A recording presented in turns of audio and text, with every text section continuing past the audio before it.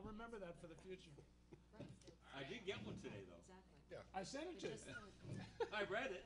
Well, then you do. Oh, you don't answer. I don't answer. Receive them?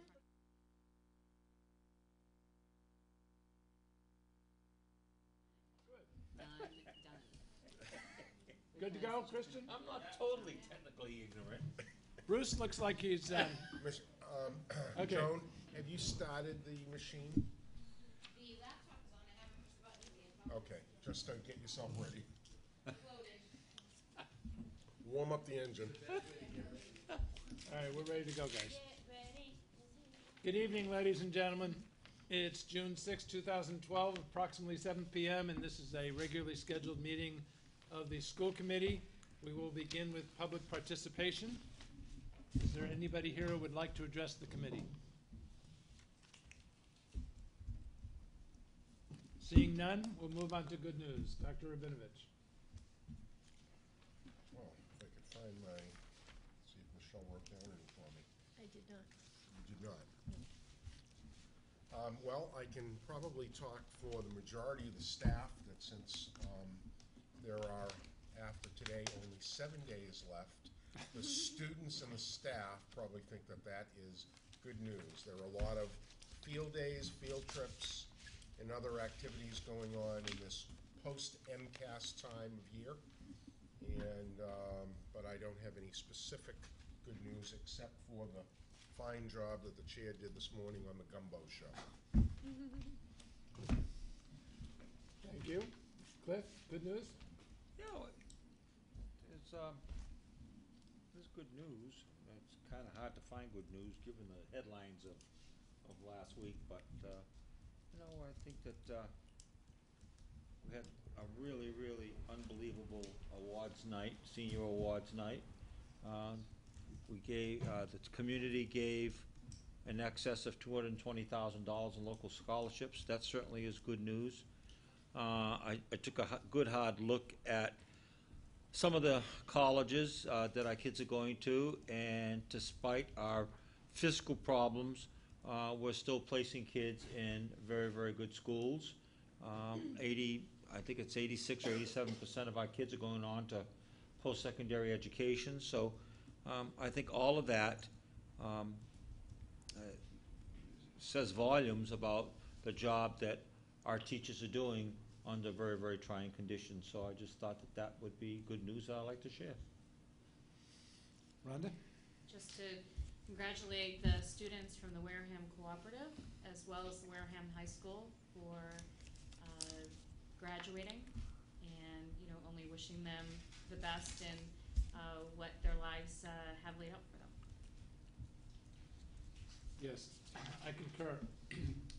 Without diminishing any prior speeches by our valedictorians and salutatorians, I thought the two that were there this particular graduation did an outstanding job in not only in being thoughtful, but at appropriate times being humorous. And I think that they did an extremely good job. I will say that I noticed that the scholarships were down slightly from a year ago. A year ago it was about $240,000. Not that $220 some odd thousand dollars isn't fantastic, and it makes other communities look like paupers, which is fantastic. But the reason we're down is not because of a lack of commitment from some people. What I was told was literally some major givers, because of the financial situation in the stock market and interest rates and things like that, these endowed scholarships had to be that much more conservative about the numbers of scholarships they were giving, but the actual commitment of these organizations is still very high. So I think we should be very thankful and also very proud that they see this community as a good place to invest. Minutes of the meeting of May 23rd. The movie accept as presented. Do I have a second? Second. Any discussion? All those in favor? Aye.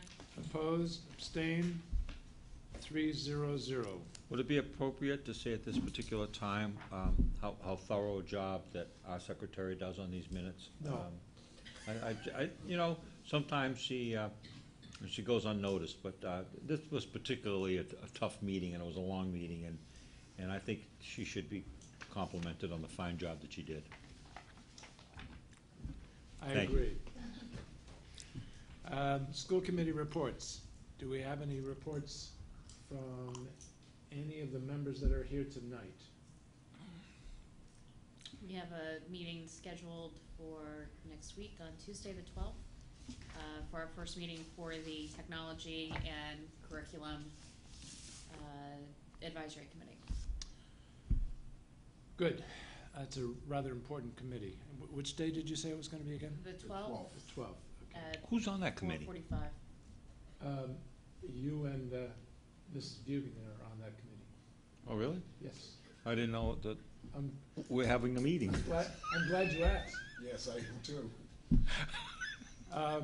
There was a meeting of the Superintendent's Budget Advisory Committee. Both Ken Fonce and I attended. It was a difficult, uncomfortable meeting because it was the final process by which we made all the cuts necessary to get to a balanced budget, with the assumption that the override and debt exclusions will not pass. It's a process we had to go through. It had integrity. It made sense.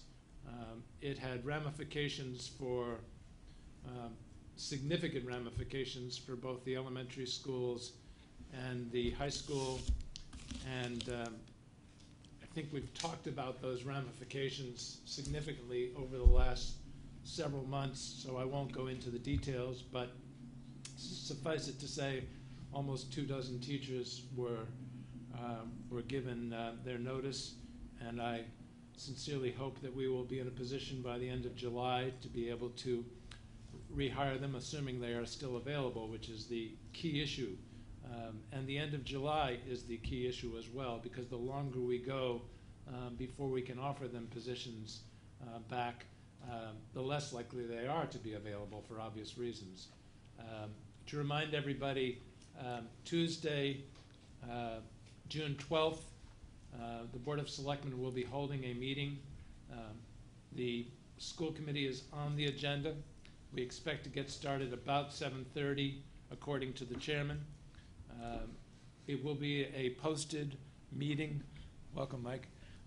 It will be a posted meeting of the school committee, so we hope all of our members can attend. I will be making an opening statement. Dr. Rabinovich will be making a short presentation, and then we will be urging the Board of Selectmen to deliberate and vote on the creation of a special ballot and a special election as soon as possible. If that all takes place, there is a mandated 35-day period after which the special election can take place. So that's why we're thinking best case it's towards the end of July before we might be able to rehire, assuming the good citizens of this town see the wisdom in approving the override.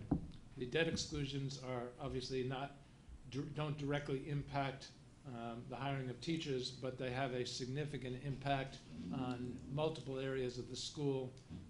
Technology. And the town. And the town, yes. Technology and textbooks, the gymnasium roof, the school buses, and of course the feasibility study for Minot Forest School, which would allow us to continue along a track of renovating and refurbishing and replacing many aspects of that school, so that we can be as proud of Minot Forest as we are of this school, and of course the high school, which still looks really good after many years of service. So once again, that's 7 o'clock Tuesday, June 12th on the top floor of the Multi-Service Center. With that, I'll move on to the superintendent's report. If I can Could just, I go back to that for a second? Sure. What is the location of that meeting? Top floor of the multi-service center. It will be in their room? Yes. That is at the current time. However, if there are too many people that want to attend, they will have to move. I have asked Mr. Foster to explore also setting up the auditorium at Town Hall as a secondary location, but we'll have to see how many people show up at that meeting. And I have offered Chairman Holmes the opportunity to meet with him and with Dr. Rabinovich and Mr. Foster so that we could make sure there aren't any surprises at that meeting, including the number of people who might attend. To date, that hasn't happened, but we've been open and forthcoming about the fact that we expect a lot of interest on the part of the town. Thank you, Mr. Chair. This is a follow-up, really, of Jeff's report. Yesterday, Anna and I met with John Foster, the acting TA, and Derek, and went through our numbers with them, talked about, again, the effect that this is having on the school system, and that, according to my calculation, that I called there's a company that represents the town when it comes to unemployment claims. It's called UTMC. And according to that company, teachers are able to collect, once they've gotten a pink slip, right after the close of school. So school closes on June 15th. They can go down the next Monday and file, and 2 weeks later start receiving compensation for the $1,200,000 of salary that has been cut.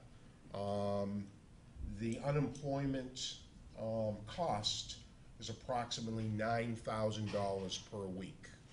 So every week we delay having the election costs the town an additional $9,000. There are 23 people who currently have positions that will not have positions next year if this does not happen, if the election does not occur. And If the election not only occurs, prevails. prevails. But the first step is making sure that the electorate has the opportunity to speak and to vote. I guess one other thing I should add, and that is there was the perception among some members of the Board of Selectmen that we could put off the special election until September 15th, when the primary election is scheduled to take place. We were informed by another member of the Board of Selectmen, who happens to be an attorney and specializes in administrative law, that the law does not allow ballot questions to be added to a primary election. I asked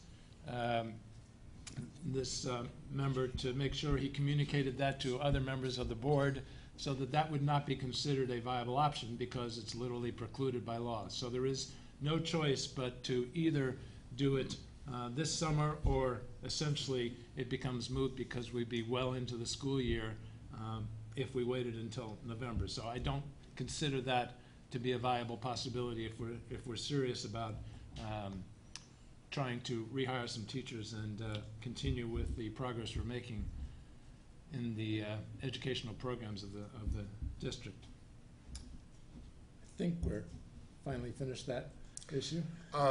Yes, I was just going to add that all of the debt exclusions, there are 4 debt exclusions. One for school buses for $360,000, one for the high school roof for $110,000, instructional material for $341,000, and the Minot Forest feasibility study for $575,000, which we will receive 60% back at least from the state. All of that together is 7.68 cents per thousand on your evaluation of your home. So that on a house that has a valuation of $100,000, it will cost you $7.68 per year for 5 years for all of the debt exclusions. To make that investment in education in the town. And the debt exclusion, which is for $780,000, The override, you mean? the override, thank you, we said was $23 for a $100,000 home evaluation. Because it's 23 cents per $1,000 valuation. And to be clear, these are not school committee numbers, these are assessor and tax collector numbers. So we trust that they truly represent the actual burden associated with this, these debt exclusion and override articles.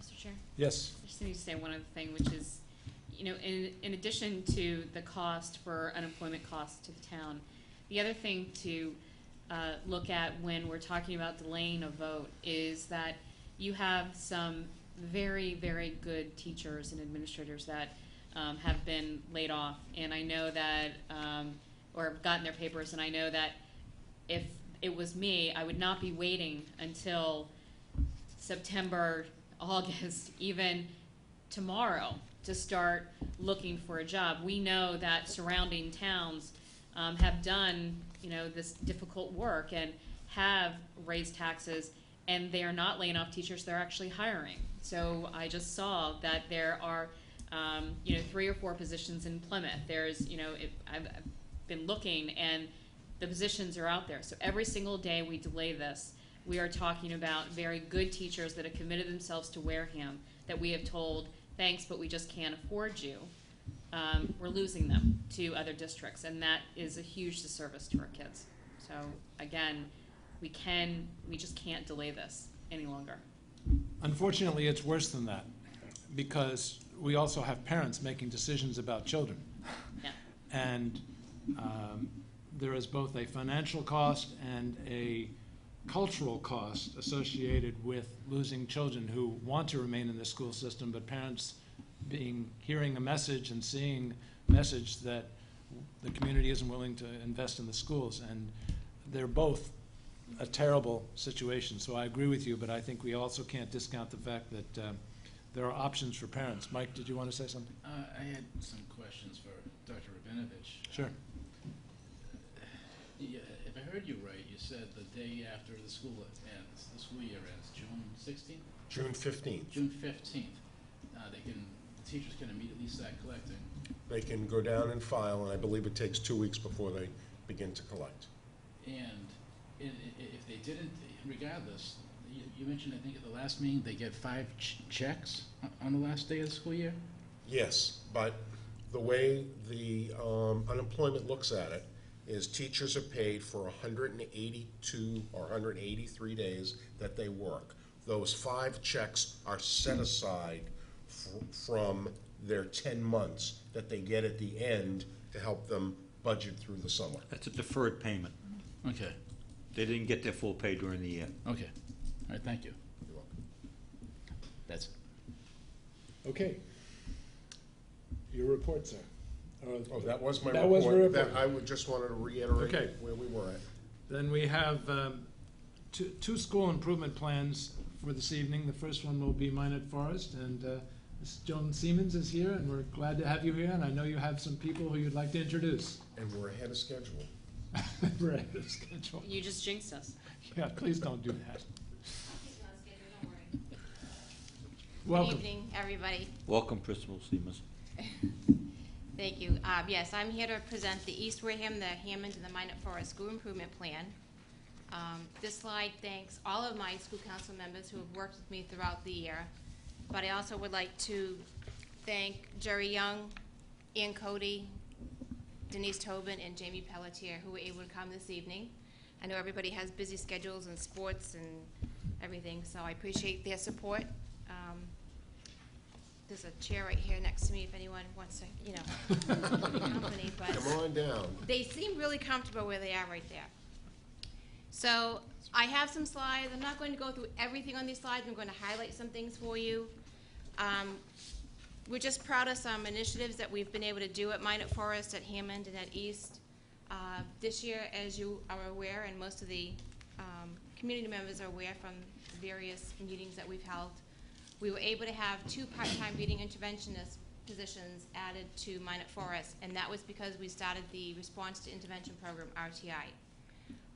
We began that training. By the end of June, we'll have all teachers K to 5 trained. Most of the staff have been trained. We just have to finish grades 5 at the end of June. We established common planning time for staff if they wanted to take advantage of that for collaboration. So all teachers in grade 2 have the same block of time off. Their children go to specials. So we were able to do that for them. If you drive by the East Wareham School, you'll see that we have a piece of playground equipment that's been installed. So we're proud of that. We're waiting for the ground to dry out so we can have the bike pack put it in. And then with a lot of volunteers, we're going to be spreading some mulch. So we thought we had it ready to go last Sunday, but we're not there yet. So we'll be excited when that is finally completed. And I know it comes up later in my plan, but I'm very grateful to the anonymous donor that gave us the money that was able to fund that purchase. And then we had a science fair this year at Minot Forest, Imagineering Expo, and we appreciate the fact that the funding came from the Foundation for Wareham Education. At the East Wareham School, they went through the NIAC accreditation process. It's a very long, intensive process, and happy to say that they received accreditation. The Village PTA works with us on incentive programs for reading and math. We had our Blast into Books program, our Math Wonders program. Students get awards at the end of the year. We had that last week. Great program to help with student achievement. We were successful in our application for the renovation expansion project at Minot from the MSBA. The articles were passed at town meeting, which just approves the funding in the event the debt exclusion goes through. So we're keeping our fingers crossed. We added a character education program this year at Minot, where every month we have a word of the month. It's posted in the newsletter, and as students are caught doing these certain things, honesty, being helpful, we post their name on the board. So it's another way of trying to instill the positiveness in our children. And just about a month ago, 6 students at Minot Forest won a bullying poster contest through the MARC program at Bridgewater State University. So we're very proud of them for that. I just wanted to give you some highlights of the surveys that were done, that we sent out. We did have a better return rate this year. I sent them out as hard copy instead of the technology that we did last year. So for the parent surveys, 34% were returned this year, which is a higher number than we had last year. I may make an adjustment next year and send it out 1 per family, because I noticed some comments were duplicated and it came from the same household. So I think just to be fair and accurate, we'll try to limit it to 1 per family. So just looking at the numbers, they really look good. We're in the 80s to the 90s, which is where I would hope to see parents being satisfied with school safety and security, discipline, promotion and respect and understanding of people of diverse backgrounds, school enjoyment, staff assisting, encouraging students to achieve their goal, the feeling of being valued and respected. And the only one that was really the highest number in the negative was the feeling that school rules and discipline are fair. There was 11% of parents felt that was an area to strengthen, whereas the majority of the parents felt that it was not an issue. And when you see the range, 92 to 100%, that just depends on what particular school it was. So I took the range of all 3, separated it out this year. Joan, just a quick point, and I understand your feeling, but the flip side of it, if I had 2 children in my household, both going to your school, which I'm sure exists at times, they might have completely different experiences, and if you only give 1 per family, those completely different experiences would not be reflected. So I can see your point, but I can also see that point. So I wouldn't necessarily conclude that they shouldn't have the right to return surveys that reflect the 2 different experiences. So there is a spot at the end of the survey for comments. So that could be a place where a parent could write a comment on the different experiences. But if it's the same comment and it didn't matter what grade the child was in, that's where I started to see some duplication. But I it's don't feel worth strongly considering. about it. I just don't want parents to think that we think every child has the same experience. Right, right, that's, I think, a good place why we have the comment place. Okay. Mr. Chair? Yes, go ahead. I think that the results that you're about to move on to, what I liked was that you did break it out by school. I think this is an important one to be able to see for each school also. So if we can, I'd love to be able to get that data. And the only other question is, I see that it's kind of peppered in staff assisting and encouraged, feeling of being valued and respected by all staff. But do you ask a question regarding parents who feel that they're I've seen it in some of the other surveys, that they're being heard or that they feel that they have involvement in their child's education, that kind of question, instead of just feeling being valued and respected. Do you ever dive down in any of the surveys in the past and asked a question like that? We've been using the same standard survey, and I know last year the administrators got together and we looked at the sentences that we had on it.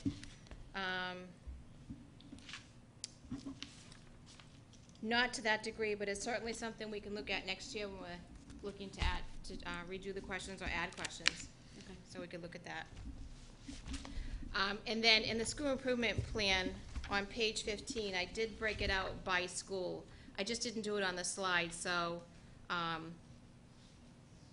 put like at Minot, at Hammond, at East. So you'll see there, that's where you'll get more detailed information. Thanks. The staff survey, 72% of the staff completed, which was a great percentage higher than we had from last year. So it is broken out here. School safety, the percentage of staff that is satisfied, we range from 63 to 75%. At Minot Forest, 67% of the staff are satisfied with discipline. School culture, we range from 53 up to 100% at East. The area that we need to strengthen was that at Hammond, 75% of the staff or 100% of the staff at East are dissatisfied with discipline.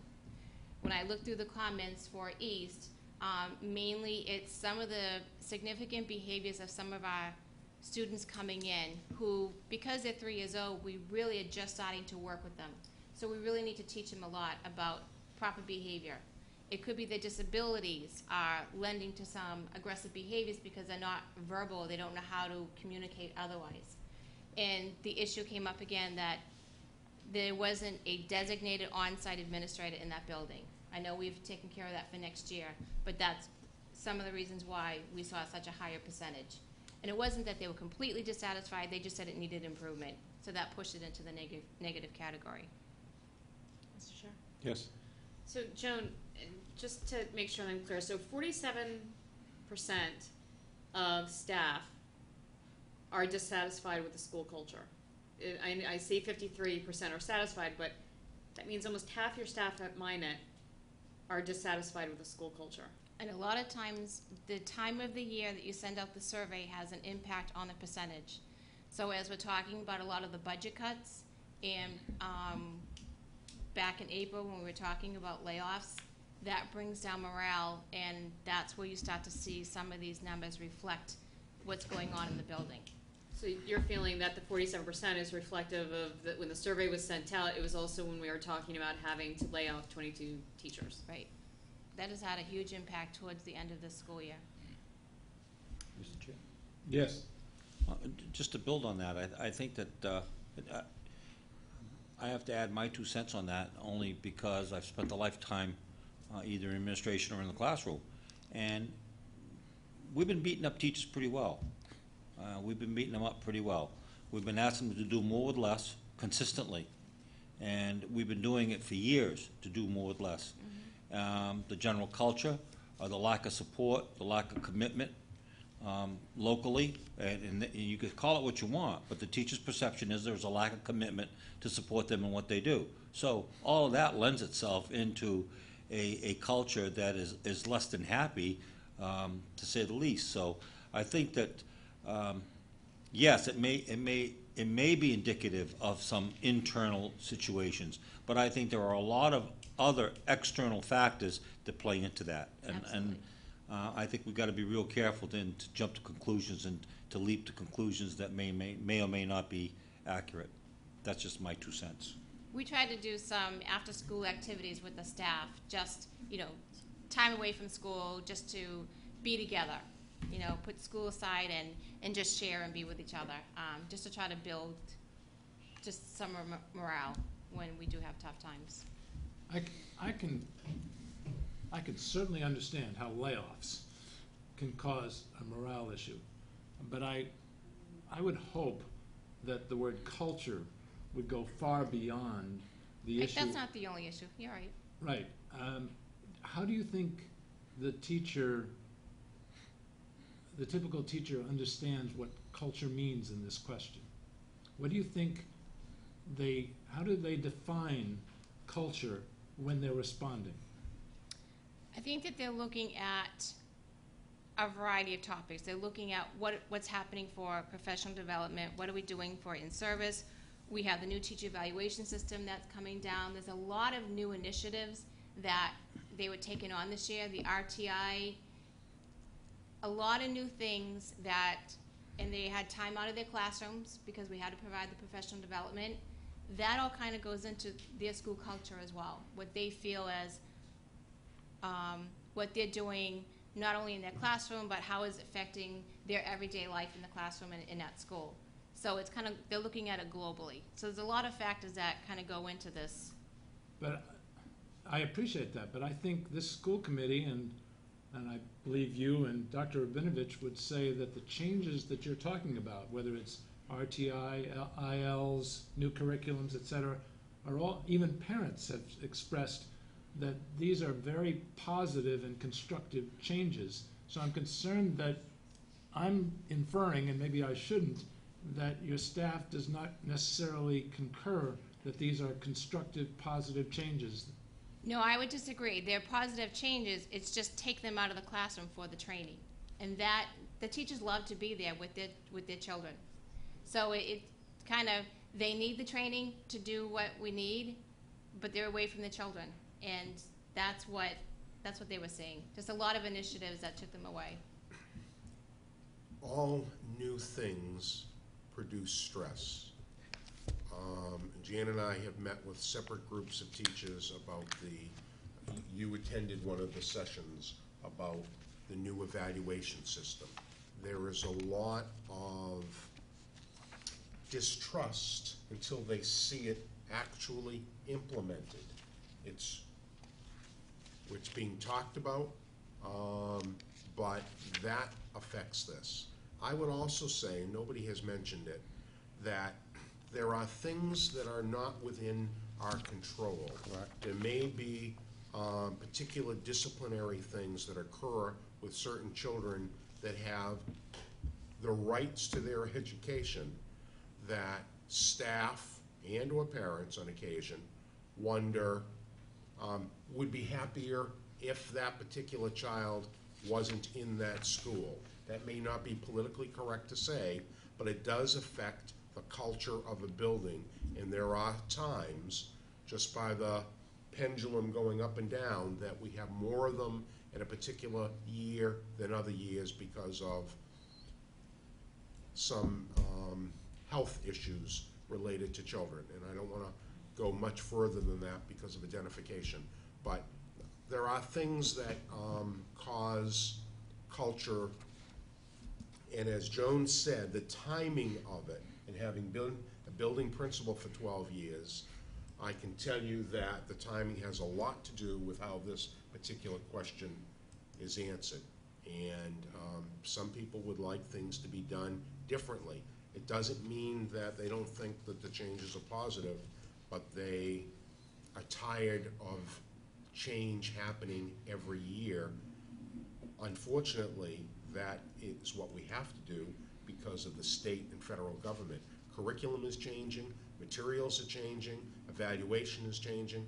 So I would hope once things kind of reach a homeostasis that we would see the culture rise on this question. Don't hold your breath on that. Yes. I'm sorry that we're belaboring this point and taking a look at it, but when Because I I take, have a lot of wonderful comments, so it's not just that culture Number. is low. right. No, I the think- culture's not low. It's perception of the culture that might Right. be low. To me, though, when I take a look at a 47% dissatisfaction with the culture, and I think about culture, and I think about even in the job market, that you can put whatever percentage you want on it, but if the employees are not satisfied with the culture, that translates into their job and how they're doing their job. And so I take it one step further when I'm taking a look at that. If I don't feel that work, if I feel like they're constantly changing things on me, if I feel that I have no control, all that kind of stuff, I'm sorry, it is going to translate into the way that I show up to work every single day and how I actually do my job. And so that's the reason why I have a concern here. So there could be a million outside forces, but we still do have to do something about changing this number and increasing this number, because again, at the end of the day, it translated in how we're educating our children. And that's, to me, just unacceptable that it's 47% are dissatisfied with the culture. Just an opinion. Okay. Continue, Moving on. please. Well, I just Or try think, to continue. Go ahead, Cliff. no, I agree with everything the preceding speaker said, everything, in terms of manifesting itself into job performance. But, okay, the bottom line is, okay, you've got a workforce that every time we put something on their plate, we're not taking anything off. And now, don't tell me that that's not going to manifest itself over years, and we've been doing it. Now, am I saying that it may lead to a lackadaisical approach to their job? In some cases, yes, but I haven't seen that to be the case globally. I've seen teachers that have risen above it consistently, year in and year out, face those obstacles, face those problems, face those new initiatives that we put on their plate, and dealt with it. So, and I think that the proof is in the pudding, in terms of our test performances. Even though we're not where we should be, I haven't seen a huge dip either. So the point is, the more that we ask our people to do, whether it be teachers, custodians, administrators, the more we ask them to do with less, it's going to affect their attitudes towards their work. And I'm not saying that I'm not going to make a giant leap and saying, well, they're going to be doing substandard work. I want to subscribe to that. But yes, in some cases it may, affect what they do, because at some point in time you get kicked in the head so long, you're ducking for cover before you even see it coming. So that's number one point. The second point is those external factors that manifest themselves into the school. Those external factors. Now, I know for a fact that you had an administrator's coffee one morning, and one person showed up. One parent showed up to the parents' coffee that morning. That manifests itself into the school. We can point and we can say, well, what's wrong with the school culture? But I say the school culture is a representation of the culture at large. And when we have got a school of 700 students and one parent shows up for an open coffee, that's indicative not only of the school culture, but the culture at large. I think we could spend the rest of the evening. Yes, we could. I'm sorry. So So all of these questions that we have, staff, parents, students are able to list the positives and the negatives. And next year, one of my main things to do is to do a new vision statement for our schools. And when you do a new vision statement, you have to look at all this information and build that into the vision. So it is in my plan to do for next year. So, moving on. For students, the percentage of students, again, these are great numbers. The lowest one we see here, Minot, school rules are fair. I would expect to see some students, they don't like to lose recess, they don't like detention, they don't like out-of-school suspension or in-school suspension. But we follow the discipline code. But still, 89% is a great number. The lowest ones, and this breaks my heart, I read almost every day. That's where we see our lowest percentage. 77% of students at Hammond said they read almost every day, 79% at Minot. I'd like to even get that up more. So in the student comment section, I just pulled out a couple. The students like math, phys ed, music, art, recess, science, and their teachers. They like math. Yes. Interesting. Some do not like homework, recess, and study skills, but they were very clear they liked the teacher, they just didn't like study skills. So they made that distinction. we have a great program. She does a lot of work on writing and informational text and things like that. So it's not phys ed that you can go out and run around and be active. So what I'm doing now is just going through reviewing the current goals that we did this year. So for student achievement, some of the activities that we did to reach this goal was the RTI training and implementation. We had student support programs such as the CARE program that we ran this year. SES is the tutoring that we were able to offer to students. We had common assessments that we gave to all grade levels, which was DIBELS, the grade, and the GMAID. The GMAID was the math one. We had several staff from the summer to during the year that attended various DSAC math workshops, so they were able to carry that information over into their classroom. And then the instructional leaders, as well as the administrators, completed observation and walkthroughs. So we have the ways that we measured that progress. I'll keep going for now. Technology, we had the grade 4 that piloted the iPads, and we had a presentation a few weeks ago for my 4th graders. We held training for Rubicon Atlas for the teachers, also training for Pearson Inform. These are things that we'll be able to implement for next year. Power School, Power Grade training was held, so the teachers are using Power Grade to input their progress reports and their report card grades. And Lexia and Study Island were a software that we were able to use with the students. And in addition, we used one for some students called SumDog, and that's another one that we're looking at expanding for next year.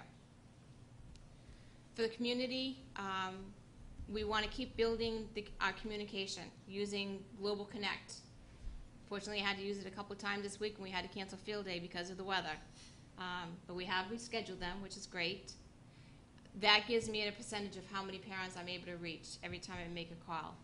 We use the local media, which we are appreciative of that. We had 43 articles that appeared in newspapers this year. I always do my principal's monthly newsletter. I use the email for PTA and school council. We were able to see at Minot Forest that 65% of parents have an email address in there. They don't always work, but at least we're starting to capture them, so we can work on that piece for next year. We want to keep building partnerships with our community. The Reading is Fundamental Week, having community readers come in to read to our students. And the Cape Cod Symphony Music in the morning program started at Hammond this year, and the students really enjoyed that. So I've already contacted Mrs. Ames and the representative to incorporate that next year. Just to be clear, this is not the New Bedford Symphony Program. No. This is the Cape Cod Symphony Program. Cape Cod. So they have competing music in the morning programs. They do. Okay. Mr. Chair? Yes. I have a question regarding the 65% of Minot parent emails are stored in Power Schools. What would you say is the percentage of teachers at Minot and or Hammond that are comfortable with using email as a form of communication with parents? It depends on the teacher, but I know a lot of my staff at Minot, because that's where I get a lot of communication from staff, do communicate back and forth with parents. By email. Do I? By email? By email, yes. Is the expectation set with all teachers that if they're uncomfortable, that really this is the world that we're living in, and that most of the parents of the children, this is how they're communicating now? I mean, I would even like us to go so far one day as texting or, I know, but having most parents, instead of Global Connect, will probably read a text of something that's going on. You'll get to them a lot faster. But even if we can get to, that is where we're at now, and most of the parents are more comfortable with email than having to call or having to write a note in. And Right. so, are we trying to encourage or something to be able to get the teachers that are not so comfortable more comfortable, or at least the expectation is set that that's the norm, and the norm that communicating with parents is through email? We can't use email for notes during the day. Yes. If we can. When I go through my goals, when we get to the end of the year, as you're aware, because I think you sat with Terry and I earlier in the year, we have a pilot going where we have some teachers that are working with Power Grade for elementary to open that up. And the reason I'm mentioning this is because then there'll be a list of assignments there'll be the quick lookup like we have at the secondary school, and that there'll be a click by the parent that will be able to get the email of the teacher, and then right back, the teacher will be able to answer it right back. So that's where we're heading, so that what you're asking for about the communication with email will be happening next year, but that will roll out as part of. And so it will include, I have a concern, the teacher has a concern that's going on in the classroom with the Absolutely. child, and or the parent has a concern, is that we need to make sure that that communication is flowing back and forth between the parent, and sometimes the parent saying, all right, I have to find time to make sure that I can call them at what time. It's just, I'm experiencing right now, so being able, it would Yes. just be, The email will go Thanks. a lot smoother. And that I'm fine with. It's just, I don't want a parent to email the teacher in the morning and expect an answer back, because if they have their prep first thing in the morning, not they what I'm won't looking check for. email the rest No, of the day. Not what I'm looking Right, so- whatsoever, it's the expectation that's basically Yeah, it's said just the that communication I don't about use school. email, Yeah. so you have to call, and that's Yeah. what the culture we Everybody have will to be change. using email. Thanks. Right. Resources, as we know, our application was accepted by MSBA. There was a building committee that was established. We're just waiting to go now. We did apply for grants through Makepeace Foundation for Wareham Education. We were able to get those grants. As I mentioned earlier, the anonymous donation allowed us to have a structure at East, and East got their NIAC accreditation. Hammond had to do their annual report to keep their accreditation, and we were able to keep it for another 5 years. So again, a lot of hard work, and I thank the staff and Mrs. Ames for taking care of that. New goals. So this is looking forward now. We need to train the remaining staff for RTI that will take place at the end of June, at the end of the school year. We're looking to purchase additional literacy materials for informational text that's required by the Common Core standards. We're working with our curriculum director on that. Part of it may depend on the debt exclusion. Student support programs, the tutoring program will be changing a little bit. Instead of SES, which was based on income, working with Mr. Lozanne, having tutoring available to a wide variety of students, not just students who are low income. Continuing our care program. Just to be clear, you're going to be able to do that with your current budget? The student support programs, these are grants.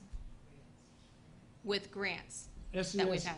my understanding is SES primarily has Title changed. I, correct? There has Right. been a change in the Title I regulations, and therefore we will be able to use it for tutoring for all children that need it versus just the particular economic. That is a change that has happened this So I mentioned Mr. spring. Lozanne, it comes from his office. That's great his news. budget. That's very good That news. is Yes. really, really good news. That is awesome. Thank you. You'd be happy with that, Jamie. And then PTA, again, continuing our Blast into Books program, because the children have to read for a total of 240 minutes, and they turn in their reading logs once they do, and they travel around the world, which is the bulletin board, and they receive incentives for that. So that has been a great success. And then we have classrooms that like to compete with each other to see who's read the most minutes. They also do the math incentive program, so we'll continue that as well.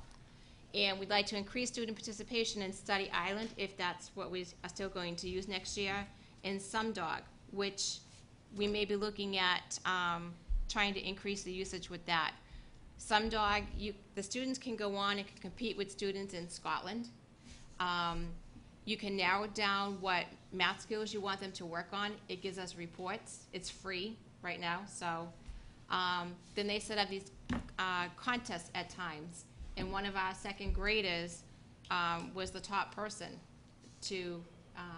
for the scores that they got in the math. So the students are excited, and the teachers have liked piloting that this year. For technology, continuing student participation with various equipment, we'd like to hope we can continue the iPad use. I know there'll be discussions about where we use those for next year. Pearson and Form will be able to implement to use for our data collection, which will really be helpful for the teachers because they'll have data at their fingers, which will be needed for tiered instruction, for our TAC meetings of strategies for children, and we'll train staff on any new technology initiatives. I know we're looking at possibly going to Gmail instead of something different, so any new technology initiatives we have, we'll make sure that the staff have the training. Expand communications with families, and this is what we want to do, Rhonda, is survey them to see what is their preferred means of communication. So we would like to decrease the number of paper copies that we send home and hopefully increase the electronic usage. So if I can email a parent the newsletter versus copying it and sending it home, that would be great. And then we want to sustain our current partnerships, expand if we can. PTA does a lot of great things with our students. This year we were able to go back to field trips, for every grade level.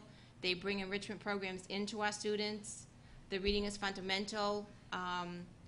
With the guest readers, there's also the reading is fundamental book distribution. We give students in pre-K and K 3 books a year, and that's available through the Dick Maloney Foundation because they give us the funds to purchase the books. And then we have this new pilot YMCA program that we're looking at for grade 3 for next year, a swim program. So another way of working with our community members. And the PTA puts on great fundraisers. And in fact, we had a meeting last night, and we're looking at some different companies for next year. So we're excited for some of the things that we may be able to host for next year. And everything that comes in from fundraisers goes right back out for the students.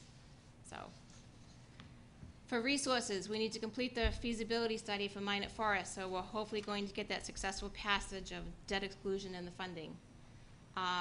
With the elimination of the assistant principal position at Hammond, we need to examine all possible scenarios for the kindergarten location and the supervision of Hammond. I know that's to be determined yet. I'll be working with Dr. Rabinovich on that and staff. We'll continue to submit our grants. I have a meeting. 1 second, Joan. Yeah. Go ahead. Sorry, just before you move on from that point, so is the discussion throughout this summer talking about going into next year? So there is talk about moving kindergarten from Hammond to someplace else. Right, and those are discussions we'll have to have once we know for sure if there's an override and if we are successful in passing an override. For the expansion of the building? For Or relocating for the Hammond. teachers? Okay. Go ahead. It is dependent on whether or not the override passes and whether or not there are classroom space available for the kindergartens. If the override passes, I don't have the classroom space at Minot, so kindergarten definitely stays at Hammond. If the override does not pass, then I have 2 scenarios. I have Hammond that could stay at, the kindergarten could stay at Hammond, but there will not be an assistant principal in that building. Or I move the kindergarten students over to Minot Forest. So it's not a decision we can make right now. We have to, Reevaluate once the yes. town decides. And then reconfigure class assignments and special education programs. That's, again, based on what we know, what we're going to have to staff, and making sure our special ed programs are efficient with the staffing that we have. So I've given a projection of what class size could look like next year. So in grade 1, we currently have 5 classes. If we were to keep all of our teachers, or we hire the teachers back that received their layoff notices, we're at 19 to 20 students per class. If I have to reduce by 1, we're at 24, 25 students for grade 1. For grade 2, if I keep the 5 classes, they'd have 22 to 23 students per class. If we reduce by 1 to 4, they're at 28 students next year. Grade 3, there's 125 students. This is my bubble class, so I have to keep the 5 classes. That still gives them 28 students per class. I just put the number in there. I cannot reduce grade 3 by 1 because they'd be 31, 32, and that's just not acceptable. Grade 4, there's 101 students currently. If we kept the 5 classes, they'd have 20, 21 students, but if I reduce them by 1, then they're at 25, 26. In grade 5 with 112, right now they have 5 classes, they'd be at 22, 23, but if I reduce them by 1, they'd be at 28 students per class. So the bold items are what will take place if those positions are not restored. So there's 5 classroom positions plus 4 classroom positions, study skills, and a phys ed. Currently, we have 101 new registrations for kindergarten. We have 6 retentions, so we have a total of 107 students. I currently have 106 kindergarten students. So this potentially could be a larger class that's coming in because we still have the summer that we get through where we typically have new registrations. So this could be another potentially bigger class. Jones, Mr. Chair. Since the announcement that we were going to full-day free kindergarten, have you seen an increase in people signing up? Or is that news really not gotten out yet and we haven't really seen a big This uptick week, we're from- sending out the letters to inform parents about the change, but it hasn't really changed the registrations, because we captured most of the registrations. We just have to make sure they're aware of the full-day program versus the opt-out portion of it. Okay, thank you. But if a parent comes to a meeting of an older student and we know there's a kindergarten child, we're catching them right then and there to register their child. And that's the end of that. Questions? Mike? No, I don't have any. Rhonda? I didn't ask it when you were going through that slide, but the community goals, when you talk about expand communications with families by surveying preferred means of communication, are you also planning to, or could you expand that to talk about parent involvement? You know, again, we talk about parent involvement in the middle and parent involvement in the high school, and I know that the PTA does a great job, but there it seems like this core group that are involved in the schools, but that it's really hard to break that barrier to get more parents involved. If you're already going to be surveying them to talk about means of communication, is there an easy 1 or 2 question piece that we can talk about how to, you know, what would be their preferred means of being engaged in the school? Is it, you know, from home, so doing things from home, or is it, you know, after school? It just, you know, some way that we can take a pulse of all of the parents that are going to be at Minot and the other schools, to try to get them engaged. One of the requests from last year was increasing communication.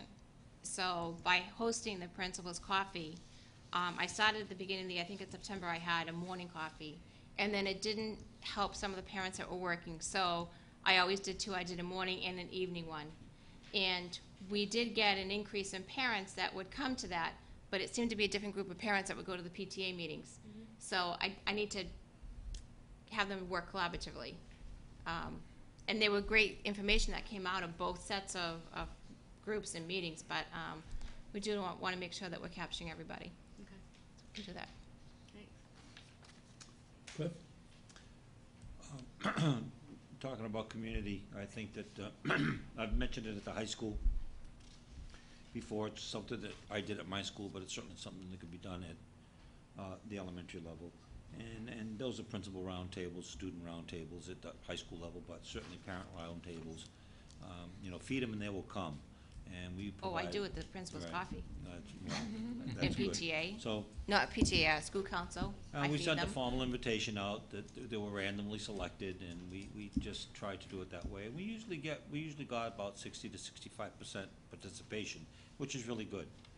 But that being said, I say this every year, and it's no indication, indication as to the thoroughness of your report. But I say it every year, and I'll say it again.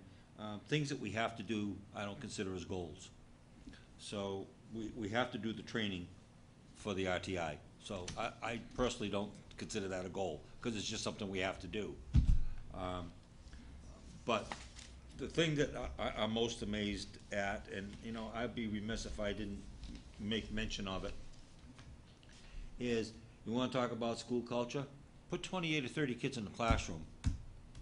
I'm sure that will take its toll by June in these teachers. They'll be absolutely exhausted. Given the set of circumstances that we're working on, given the socioeconomic situation that we have in our school system, given the transient population that we have in our school system, given students with special needs that we have in our school system, given the fact that we have shrinking resources in our school system, the fact that we're putting 27 and 28 kids in a classroom at the early elementary level is criminal. It's criminal. I just can't put it any other way as an educator. And I have to sit here on the school committee and say, oh, that's just what we have to do. Well, you know what? It's just, it almost makes me want to vomit, to think that that's what we'll come down to. Thank you, Mr. Chairman. Joan, I notice on your data that you have 300 of your 563 students are low income. Is there any evidence that this increase, which is now 53%, is having an impact on your ability to educate children? Or is it basically an interesting demographic fact but is irrelevant to the educational process? I don't think it's interacting with the educational purpose, but I just see a difference in the families and the stress level of families, and it's transferring down to the children. So we may see more behaviors with the children because the families can't provide what they need for their children. And then the children don't have what they would like to have. So that's where I'm seeing the impact of the economy that we have right now. Not that we can't provide what we need for them. I think we had more students, involved in the CARE program. We have to limit the amount of students that we can have involved in that, and there's usually a waiting list. So parents want their children to be involved. They're willing to have them involved, but I don't see it as an educational interference. I just see it as just the stress of everything. So there's no indication that the parents care less, and there's no indication that these children have any more or less difficulty learning? Based on economy, no. Do we have parents challenging us when we try to discipline their students? Yes, but it has nothing to do with the economy. Right, exactly. Okay. I think I spoke about this last year, but this year it's even more dramatic, and that is your fifth grade, not just yours, but actually Deacon's as well. The SGP, Student Growth Percentile, for fifth grade math in this district is off the charts positive. 62%, which for those of you watching or here means that it's more than 20% better than average for the entire Commonwealth of Massachusetts. That's really significant, especially given the district is at 42%. So my question is, given the fact that this is a cohort of 226 kids, that's a big cohort. This isn't just a few bright kids. Right. What are we doing right in the fifth grade of this district to make those numbers happen? We actually had a great fifth grade group last year as well. Exactly. And I'd say the biggest thing that we did right was the everyday math program. That really has raised the bar for students for math. Stop. Sixth grade math for the district, those same fifth graders. When did we implement, it was last year, was the first year of this new math program. Right, So 'cause they didn't the have it. children who were in fifth grade last year got the new math Right. curriculum. The children in this year's fifth grade are getting the new math curriculum. So this year's sixth grade class is the fifth grade That that I had had. the new math curriculum last year, and we implemented the new math curriculum this year at the middle school for that same math program for grade 6. So we don't have the scores yet.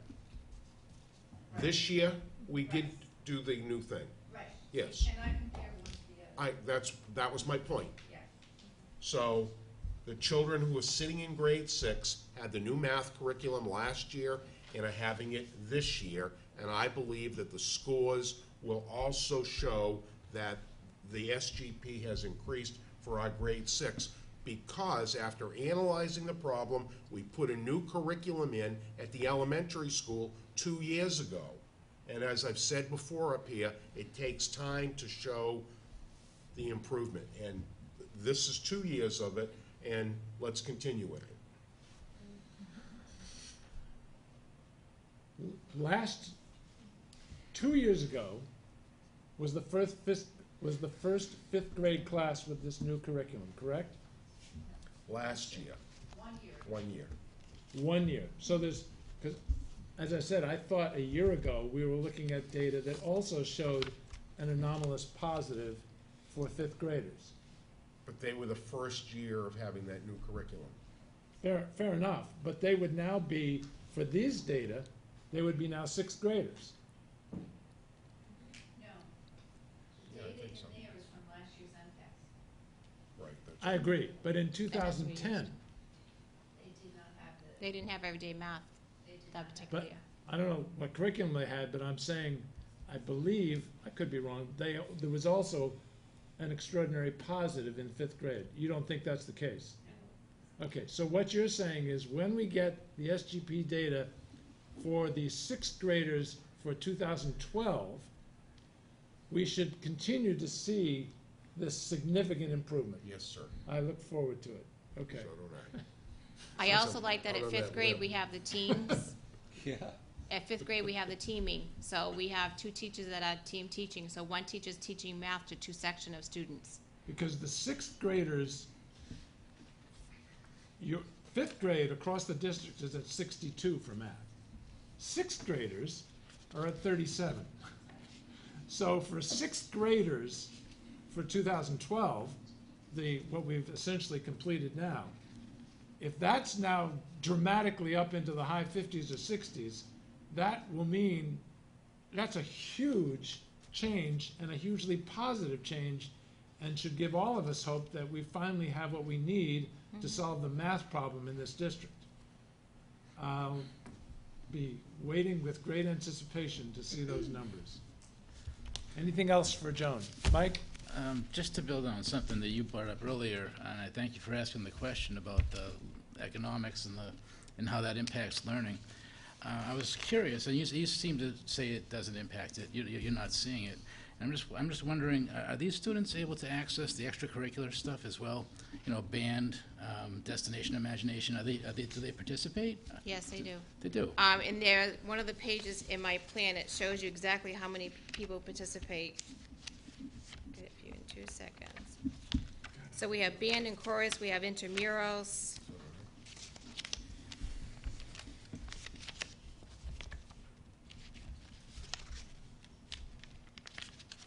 In addition to the care and the tutoring.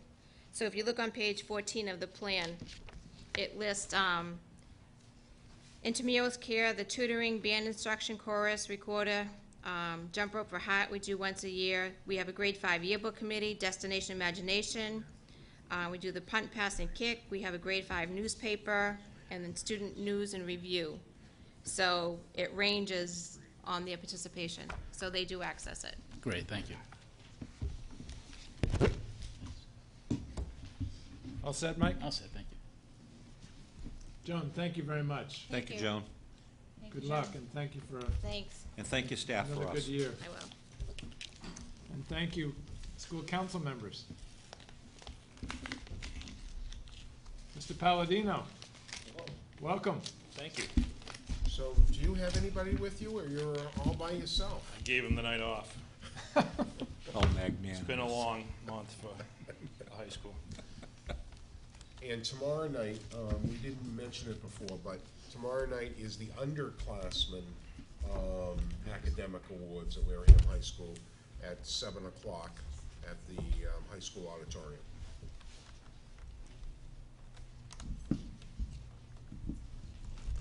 Tonight is the winter spring concert for Deacon at the auditorium. Should have started at 6 o'clock. I came from there when I got here. It was great.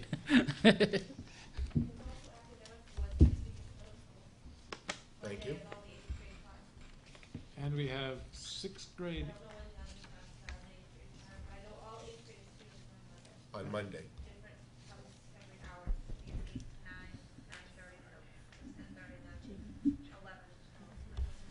and I think tomorrow is introduction of sixth graders to middle school.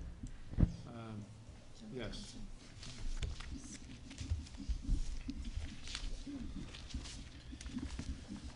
Okay.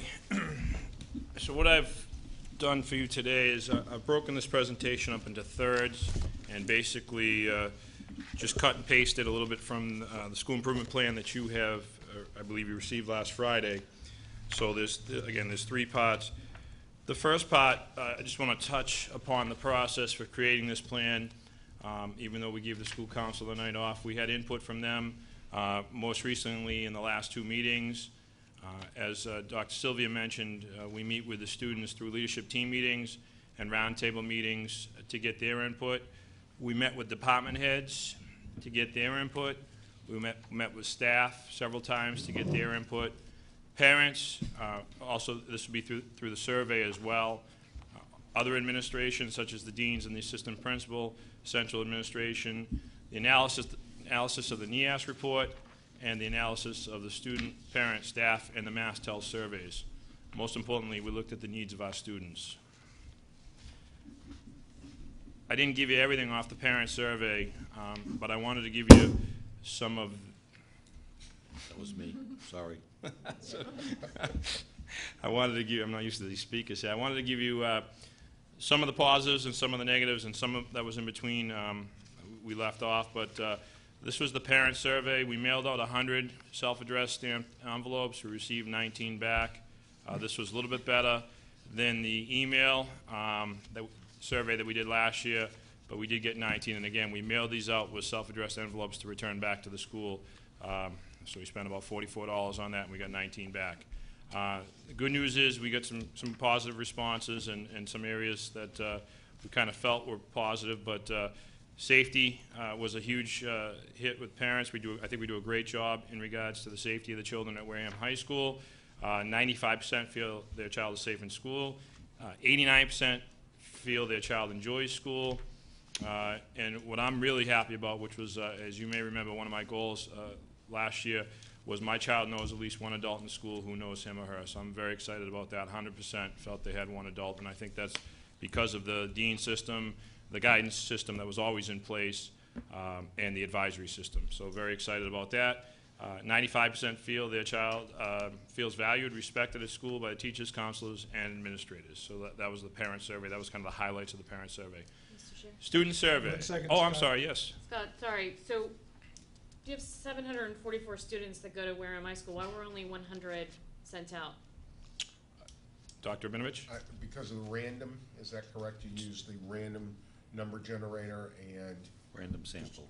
to take approximately 10% of the population. Is So that instead of because of sending the- it to everybody, you do a random sample, and it is just as valid, in fact, it's more valid than mailing it to everyone.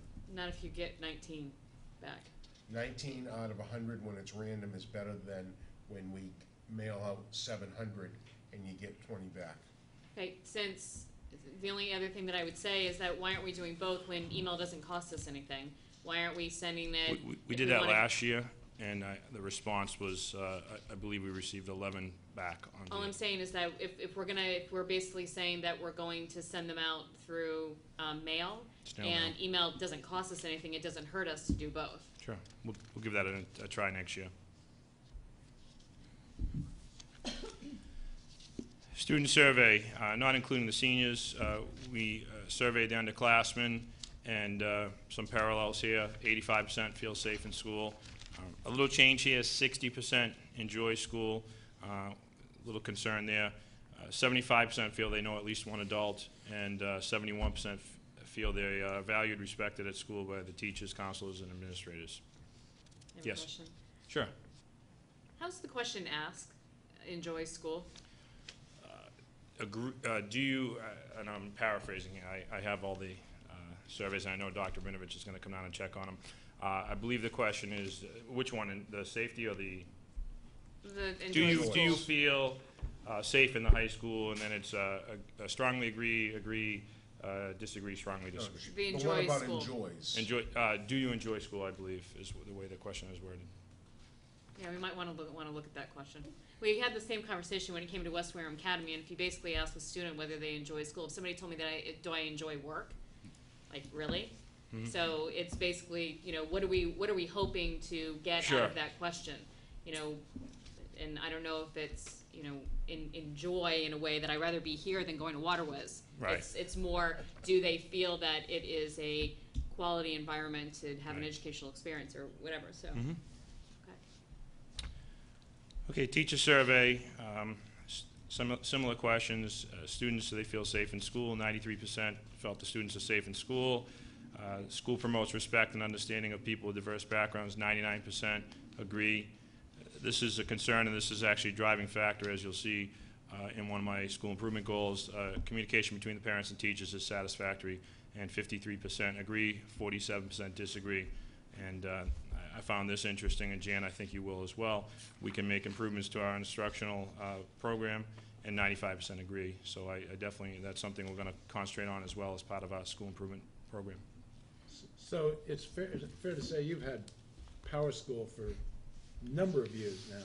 So the actual technical ability for parents and teachers to communicate is there. I mean, it's not a problem. It's literally the click of a mouse. If there's a will, there's definitely a way. So the problem is not technology. The problem is, as you point out, the will to communicate. It's so easy once you get on. I mean, you're clicking the name of the teacher, and it gives you their email address, and there's instant communication. The teachers, as Joan mentioned, they check during their prep. They check their emails. For the most part, they're very good about getting back to people, whoever it is, whether it be administration, fellow teacher, or parent. It's a great tool. And I'm sure when Terry does her presentation, you'll see the percentage of parents that use it. It could be used a whole lot more by the parents to check in on their students, to see what's going on. And unfortunately, it's used by not a great percentage, and not as great as we'd like anyway. Mr. Chair, Yes. one of the issues with this particular question is, when we look at the data of who uses Power School at the middle school, overwhelmingly it's parents. When we move to the high school, it's overwhelmingly students and not parents. And so part of it is that children wanting to become more independent, and parents, maybe it's my third child and I'm getting a little tired at that time, but for whatever reason, they do communicate less, and that's what you're seeing there. The teachers would like to have more parent-teacher communication. And I think part of the reason why the number is skewed as well is during advisory period, the students are required at different points in times to log in and show their advisory teacher where their standings are in regards to their classes. So I know that's why the numbers are skewed a little bit more maybe than they would be in most schools in regards to the percentage of students that are logging in versus the percentage of parents.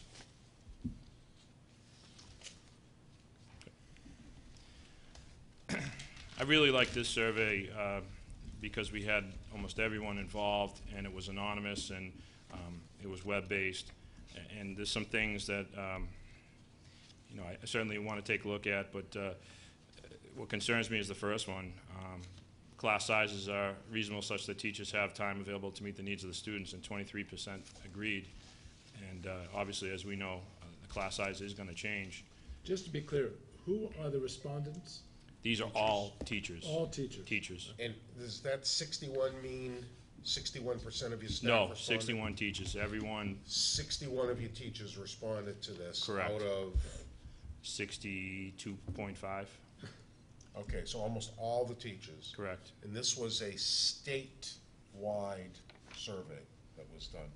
And we'll be bringing later district-wide data on this, but this is the high schools. I'm happy with this one. With the change in the schedule, teachers are protected from duties that interfere with their essential role of educating students. I'm not sure where the 28% that disagree go, but basically, as you remember, last year we got rid of the duties. We changed the schedule. Teachers picked up an extra period, and it's been going really well. I'm happy that 82% recognize that. I'm not sure where the other 28% are, but that's I think that's a good number. And this kind of parallels with the previous question. Families help students achieve educational goals in this school. 26% agree, 74% disagree. Scott, I hate to be picky, but 82 and 28 adds up to 110. Sorry, 18, excuse me. Okay.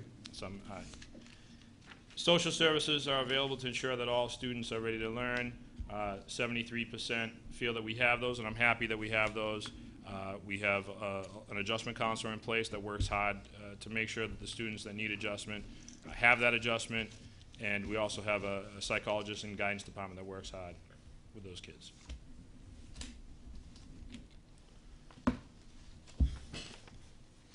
Is your overall sense, and I hate to use the word, but I guess I'm going to use it, that a significant percentage of parents are essentially abdicating their role as parents once they get to high school? And if that's too strong a word, feel free to correct me. I think what you have a percentage of parents, and I think it's fairly small, that didn't have a great high school experience. So maybe there's a little intimidation there in regards to the high school. I think, as Dr. Rabinovich said, maybe it's they've kind of become frustrated with their child and their education. I feel that if you have an involved parent, you've got a student who's on his or her game in the classroom, and that, I think that's the key, and that's part of our communication piece, is trying to get the parents more involved. We've started a high school PTA to get parents involved, and so there's some things we're trying to do to get the parents involved. It's kind of frustrating because at the time where students are making decisions that are probably going to affect them the most in their life, the parents have kind of given them their space, which the kids are crying for, as you know, with teenagers. And the reality is that's the point in time when they need to pull the reins in and really help guide them through these decisions that they're making that are going to have a drastic effect on their future. We have a tremendous problem with freshman failure rate that I'll get into in a little while. And the guidance counselors are very concerned because decisions they're making as freshmen are affecting their GPA, which in 3 years, when they hopefully they're smarting up before 3 years, but when they start to get on that right track, the GPA is at a point where it's going to limit their opportunities. So certainly one of our goals is going to be to make sure we have that good communication. We have a plan to start with the freshmen, to get a contract with the parents, to try and get the parents on board and involved in signing this contract, which is going to require them to attend meetings with guidance counselors, with teachers, to really try and get involved. And I think it's our job, if these parents do feel disenfranchised or intimidated by the high school, to try and figure out a way. And I heard Joan mention feed them and they'll come. That's something that we need to look at, to get people in there, to get people involved. Tomorrow night we have an academic awards night. But those probably aren't, to stereotype those parents, those probably aren't the parents that we need to get involved in this communication. It's the parents that didn't have a student invited to that awards night that we need to get involved. Mr. Chair? Yes.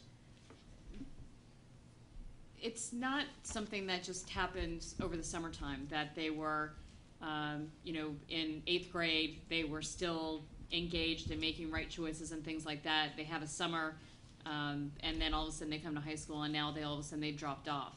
And I don't think from a parent perspective that's probably there either. Have you talked to Principal Gilmore? Is there collaboration or communication between the two of you? Is there something going on in that 8th grade year also that's then transferring over to high school?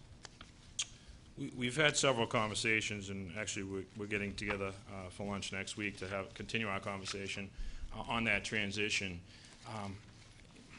It's hard to say. I just think that it's a different structure in high school, and there's different requirements, and maybe there's a little more freedom in regards to, it's not that house system. Certainly something that we've looked at is possibly creating a freshman academy at some point in time, so we can really keep our thumbs on these kids when they're transitioning into that high school experience. So there's a few things we're looking at that I can tell you there's good communication between Mr. Gilmore and myself, but we're still working it out, trying to figure out exactly what's going on and why we're having the issues that we're having with the freshmen. The good news is that usually by sophomore year they start picking it up and owning it, but my concern is how detrimental has that freshman year been because of the decisions that the students have made. I'm sorry. And just playing catch up is always difficult, so if we can have safety nets or something in place to. Exactly. Yes, sir. Yeah, sorry.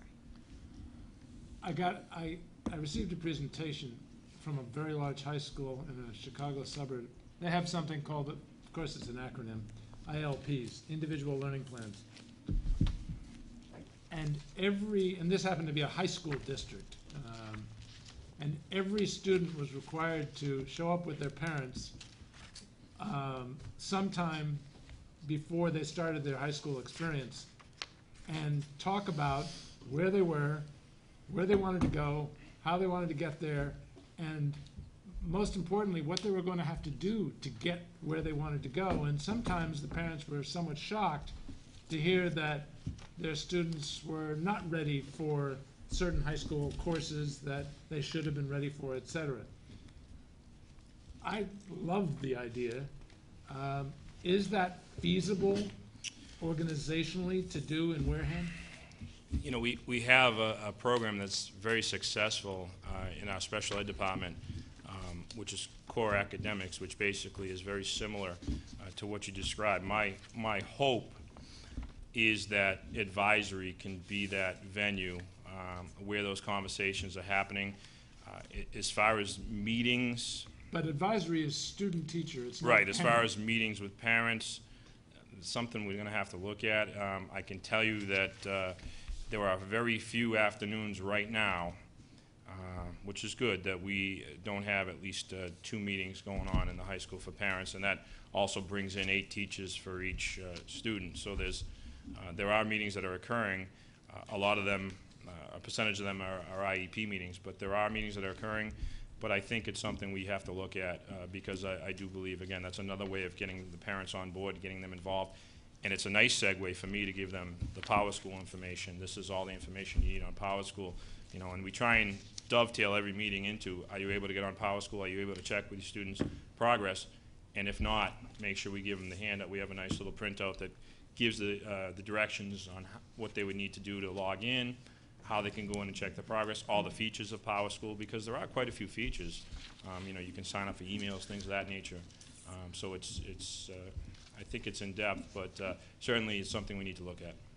It's interesting because I know the elementary schools have a process where they literally sit down one-on-one with a future kindergartner to essentially interview them without their parents there, but their parents are sort of lurking in the back watching their very young child interact with a teacher for the first time. That's their introduction to essentially school. If we continued that process, okay, you've made it through elementary school, now let's talk about middle school, then you've made it through middle school, now let's talk. It would seem to me that as healthy as that process appeared to be for a future kindergartner, we shouldn't stop it. That every child deserves that individual learning plan, and every parent needs to be involved in it. And now I'm starting to sound like an educator, and that's a mistake, but it just seems intuitively a good idea, especially given there's dissatisfaction with the communication with parents. And of course, we have it, you know, I don't know, a 20% dropout rate or whatever. So 20%? Well, I know, it depends on how you calculate it. We have an average dropout rate. What in your mind is the Less than 2%, in my mind. then we're talking about 2 different numbers. And Are you that's talking how- about the 4-year graduation rate? Yes. Okay. Sorry, that's what I meant, the 4-year okay. graduation That's rate. what I thought you meant. Yes, sorry. And what is that number from your perspective? 80, Low 80s? yeah, I was going to say 82 is what I was going to Okay, say. yeah, 18%, okay. Yes, we were talking Okay. two different numbers. Thank you for correcting me. Okay, you got me nervous there. No, okay. So anything we can do to improve that graduation rate, it seems to me there are some people who think that graduation rate is impacted by what goes on in elementary school. But it certainly could be enhanced if we improve communication, but I've said enough. Go ahead. Thank you. Okay, so I'd like to first update you on last year's plan, and I'll try and go fast here, but and obviously I'll be glad to answer any questions. The goal number 1 was on student achievement, and basically we were offering a science course that was our MCAS tested course, the Intro to the Physical World. It's a freshman year course. For the most part, honors freshmen take biology, but I would say 80% of the kids are involved in this course. In the past, it was taught by every teacher in the department taught one class. What we did this year was, with the help from Jan and the curriculum office and Anna, we were able to purchase textbooks, which we did not have textbooks for this class. So we were able to do that over the summer. We followed the district policy, had a committee. We reviewed, I think, 4 books, Jan? 4 books, and went through the merits of all 4 of them. Ironically, they came up with a unanimous decision in regards to which book to use. Jan, I don't know how she did it, but she negotiated free internet access from the publishing company, which usually there's a charge for that. And so that was great. That gave a lot of supplementation as well for the teachers, excuse me. We established 2 teachers to teach this versus the 6 that we had before. What we did as well is we relocated these 2 teachers' classes so they could be next to each other and also right next door to the department head. The only thing that we are going to continue to work on, and I know I spoke with Jan on this, and this is, I would say, largely because of NEASC and because of the new evaluation system, we couldn't come up with the 5 professional days, and it was more just that we didn't have the professional days. It wasn't that it was a funding issue.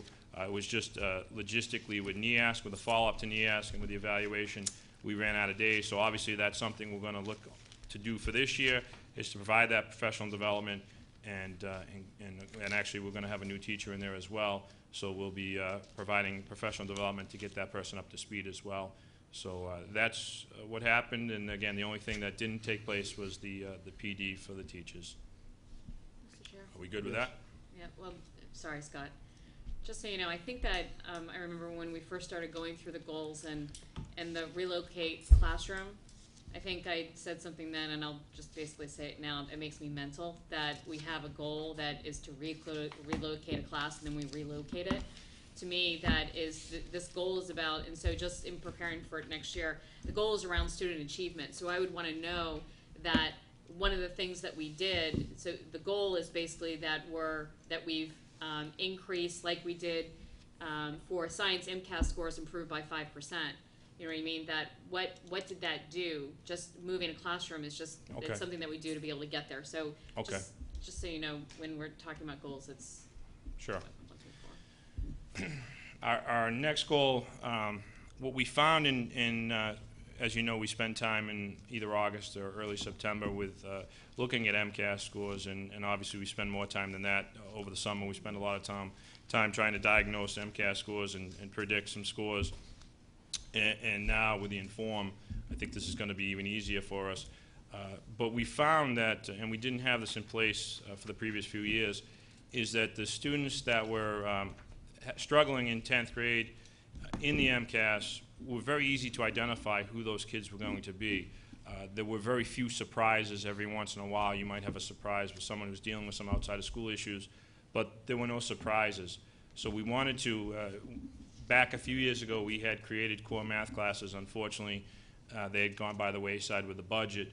One thing that we wanted to do when we changed the schedule and teachers picked up an extra period was to create some core math classes. I felt that by giving those students the foundation in 9th grade, in 10th grade, and basically what it constituted was the students in the core math class would have math every single day versus every other day. And we did the same thing in English for 9th and 10th graders. And although I can't say, I say that the classes were set up, I'm saying that the results were pending, and you know I'll be here in the fall to give you an update, as I always do, on the MCAS, SAT, and AP testing. So I'll ask you to stay tuned as far as the results on that, but I think they'll be positive. Obviously, we doubled the amount of time they're spending on that specific content area.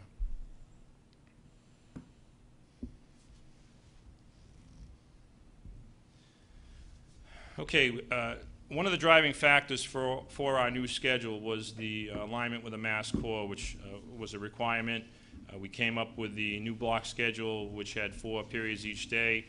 We spent a lot of time, and I definitely want to thank Dr. Binovich and the WEA for working on that. It helped out our students immensely. We were able to offer some elective courses. We were able to offer more courses, get rid of study halls. Not sure where that's going to be this year, but this next year rather. But this year was very successful. It was great that the kids were very involved. They were able to take electives. So when I met with my roundtable group, which is we just select 15 kids, and the computer spits out 15 names. There were kids that were very excited about classes that they weren't that excited about when they started this this journey in September, and they were very appreciative of the fact that they were forced to take a sociology class or maybe an art class. So we did increase our course offerings, we did increase our electives, and we were able to get the new schedule in place, and the teachers teach 6 periods in the rotation versus the 5 that they taught before. And we also, a piece to this alignment with the Mass Core was to increase the school to career offerings, which we were able to do, and as I mentioned previously, increase the elective offerings. And the evaluations in school to career were very positive. We did an interest inventory in the school to career, and we tried to match the students up with areas that they would be interested in. And we had some great locations, some great help with the community, and locations that we couldn't have because before the classes had to be, the locations had to be available for a 7:40 a.m. drop-off or thereabouts, depending on the bus route. And now the start time of 11:21, every professional business is open at that point in time during the week. So we had more opportunities, and hopefully as we move forward, we'll continue to have more opportunities for our students to have a professional experience. So that is the alignment with the Mass Core. Mr. Palladino? Yes. Through you, Mr. Chair. Talked about this when the cooperative came in, and talked about school choice or, after work. And there was concern that the after-school placement or, that leaving school early to then go to a placement that there, wasn't really being met. If students lose their job or, or do they come back into school? Or We only had one student, maybe 2, it might have been the same, it was one location, and it wasn't because of the student, it was a confidentiality issue, and we were able to relocate them in a similar setting. I'm not going to say every year that we're as good as we were this year. It was a really good group of kids. There are times where the match isn't working out one way or another, but we have a teacher that is assigned to check on the students. We have great communication with the locations. We have paperwork that's filled out, evaluations that are done, timesheets, and then there's always reflection that goes on as well. So it wasn't an issue this year. I'm going to knock on wood, but I know it has been an issue in the past, and we've had to deal with it, reassign. Sometimes, matter of fact, sometimes it happens kind of at that midway point, and we reassign the student to a couple of classes. But there is a starting point, and there is an ending point where they come back. They come back in to the school at the end of the day. It's not like we're sending them to work and we don't see them again. They leave at 11:20 and they're back at 2:05, and there's a check-in at both times, and there's check-ins at the locations where they're working as well. But there is a plan that if someone where that they've been laid off economy, whatever it is, and you can't find another placement, that there is you bring them back in and assign them classes. We've done that in the past, but usually the places are pretty much knocking it I just up. want to make sure that there is an alternative if it's not just. Sure, and locations are very happy to have a student come in and gain some experience in their venue. Yeah. Thanks. Okay, I think we mentioned when we were looking at the AP scores, I guess it would have been about 2 years ago, we had realized as we started to dissect the scores and why they were low, that some of the people that were teaching AP hadn't been to professional development, and some that had, it was 10 years ago, and obviously the test has changed. And so what we did through the help from the curriculum office and the superintendent's office, we provided opportunities for all AP teachers to attend the Summer Institute. And everyone but 2 went to the training, and this is on their time. We paid for the course, but they gave up a week in the summer. And I think I may have mentioned this in the fall when I did my AP presentation. And the 2 that couldn't make it, one had major surgery, and his wife had major medical issues, but everyone else went. They all came back excited to teach the course. They were excited to have the new supplementation, new ideas. So it was a great week that was spent, and we had people go. One gentleman went to Albany, one went to Vermont, but most of them were in Fitchburg here in Massachusetts. And the reason they were at those locations is because they were there with their family. It wasn't that we were paying for them to drive out to Albany and stay at a hotel or anything like that. It was all because of the family and commitments they had with their family in those areas. That was my question, don't worry, I was gonna I challenge beat you you on to that one. Okay. We talked a lot about AP scores last year. Right. So are you anticipating that we're gonna see a significant increase in those scores based on this training? I believe we'll see increases. I'd want to know your Significant definition of increase. significant. That was left off. We will see increases, I am sure of that. And we were really hoping to get involved with Mass Insight. We spent a lot of time, Dr. Vinovich, Jan, Debbie Freitas, and myself, and we spent a lot of time. Every time we turned in an RFP, there was another RFP, and we had site visits, and allegedly we were the last one cut. So we'll be looking at that again next year. I'm really hoping that we can put some pressure on them to allow us to join them. And what basically, just to give you a brief description of the program, is they provide curriculum, they provide training, they provide coaching to come in, and what they also provide is basically a social network for AP teachers to talk about their craft and to discuss different ideas, what's working, what's not working. And it's just it's a great program. Unfortunately, they only have a certain amount of money, but we're hoping to get on board with them again next year. At least now, I think we're confident in the process. We just need to make sure we can get be one of the top 8 schools. And monetary incentives for increased participation in AP as well as increased scores on the AP test. Good.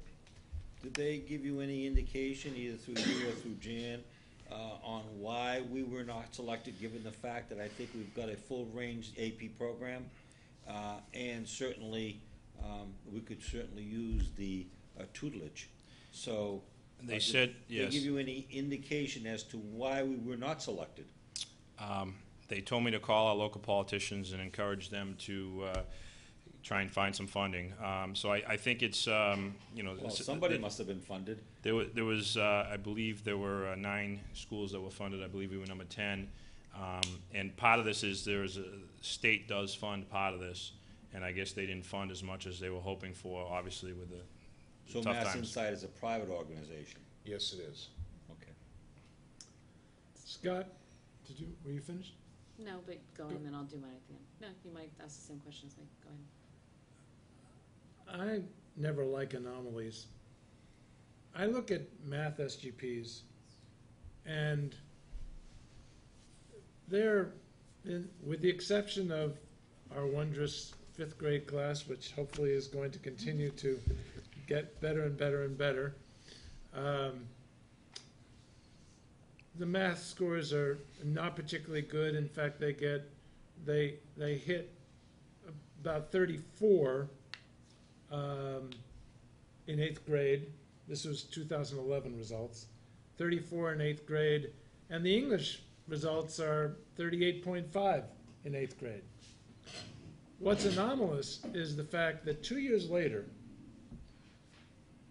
the math continues to go down. In fact, it hits its nadir at 30.5 for 10th grade math. But, drum roll, the English results skyrocket to, let's call it high 50s, low 60s. One year was even up to 70. To me, that's an anomaly. Can you explain that anomaly for me?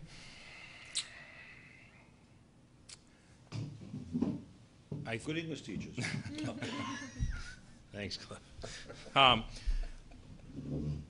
I think math is tough for our students. I will say, can I explain it? I'd rather not on camera, but I will tell you that we are making changes. And I believe we're heading in the right direction. We're still in the infancy of these changes. But we know what the problem is, and certainly I'd be willing to have a private conversation with you on that. But we know what the problem is. We have staff that are working very hard. We're hoping this override passes so we can get books in those classrooms.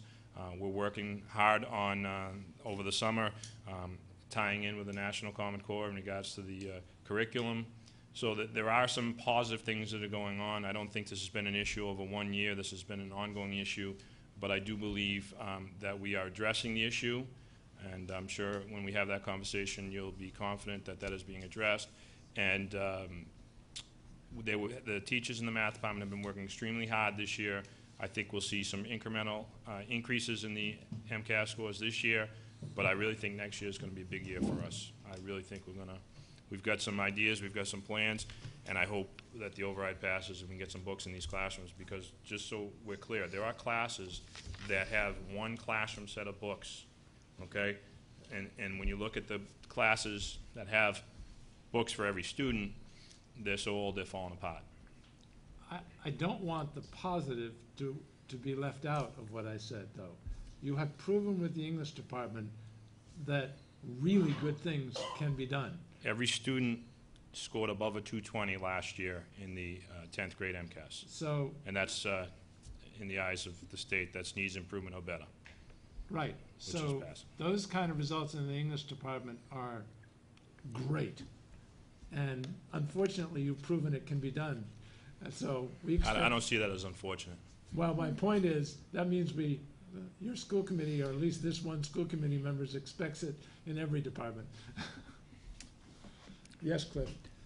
I think that one of the things, and correct me if I'm wrong, Scott, but I can make an assumption on this too, is what I think in English that we were really on the cutting edge and in infancy and bringing alternative assessments in and using the portfolio in the English department. Now we got the portfolio going school-wide, and now all of the core curriculum areas are participating in the portfolio process, and that in itself, I think, is going to do a lot for increasing your student performance, student growth percentages. So I think that having that portfolio school-wide through all the core areas will be a way, I think, in which kids can focus in with more of a fine-tooth comb in the other core areas. That's just my gut, just from my assessment background.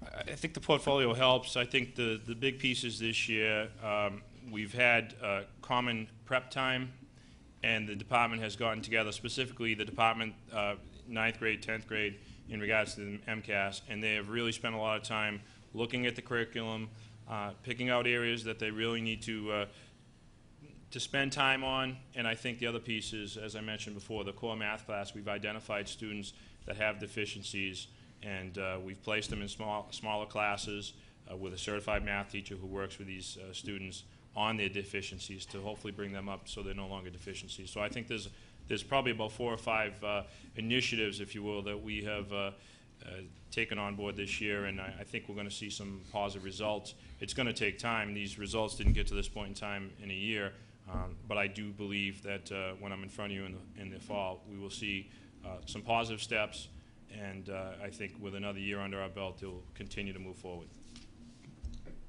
Thank you. Unfortunately, with everything going on, there was the community service requirement that we're going to keep on board for this year for school improvement. It just never was able to come to fruition. Obviously, you understand there was a lot going on with NEASC and the new schedule, and so unfortunately this didn't formalize, but I am happy to say that we did have 2 people from the high school that did attend a one-day seminar on community service requirements and capstone projects, and hopefully we'll have that in place for next year, so that will remain on as a school improvement goal for next year. We had some issues with the physical plan I mentioned last year, and I feel if they have a positive classroom environment, they're gonna stay focused and be able to learn. And when it's very hot in the classroom, it's a tough environment to stay focused, especially at this point in time of the year. So we were able to fix all the windows. We replaced the existing carpet. The only room left is the auditorium, the band room, and a little section of the portables. But we were able now, and this has been a process over about 7 years. If you remember, if you were in the high school 7 years ago, the whole high school was all carpet. And we were able to pull that all up over 7 years. And so we are just about will be done after this summer. So I'm very excited about that. And the windows, especially with MCAS testing, it's great that we can actually open those up and get some fresh air flowing in these classrooms. If you have a window. If you have a window. I don't have a window. Scott, I don't remember I don't know when you were last in room 119. I was there today for a required CPR first aid course. You may want to walk in there sometime and take a look up. Yes, Ceiling tile. we got the bid on that, and I'm gonna have to wait until after, I just got the quote rather. We're gonna have to wait till after July 1st to get that fixed. I know you're surprised, but it actually, believe it or not, it ties into the roof. Oh, my goodness. And then it comes right down the side into that classroom. But we do have, we think we can get that actually fixed Great, thank you. after July 1st. Okay, I know I'm sure you've heard it from all the principals, and you'll continue to hear it. You know, one of our goals last year, and it will remain a goal this year, even though we did meet it for this goal, is to improve the technology. Right now, just so we're clear, we do not have a general lab that can be utilized by all of our teachers. There are some rooms that have computers in them. Some work, some don't.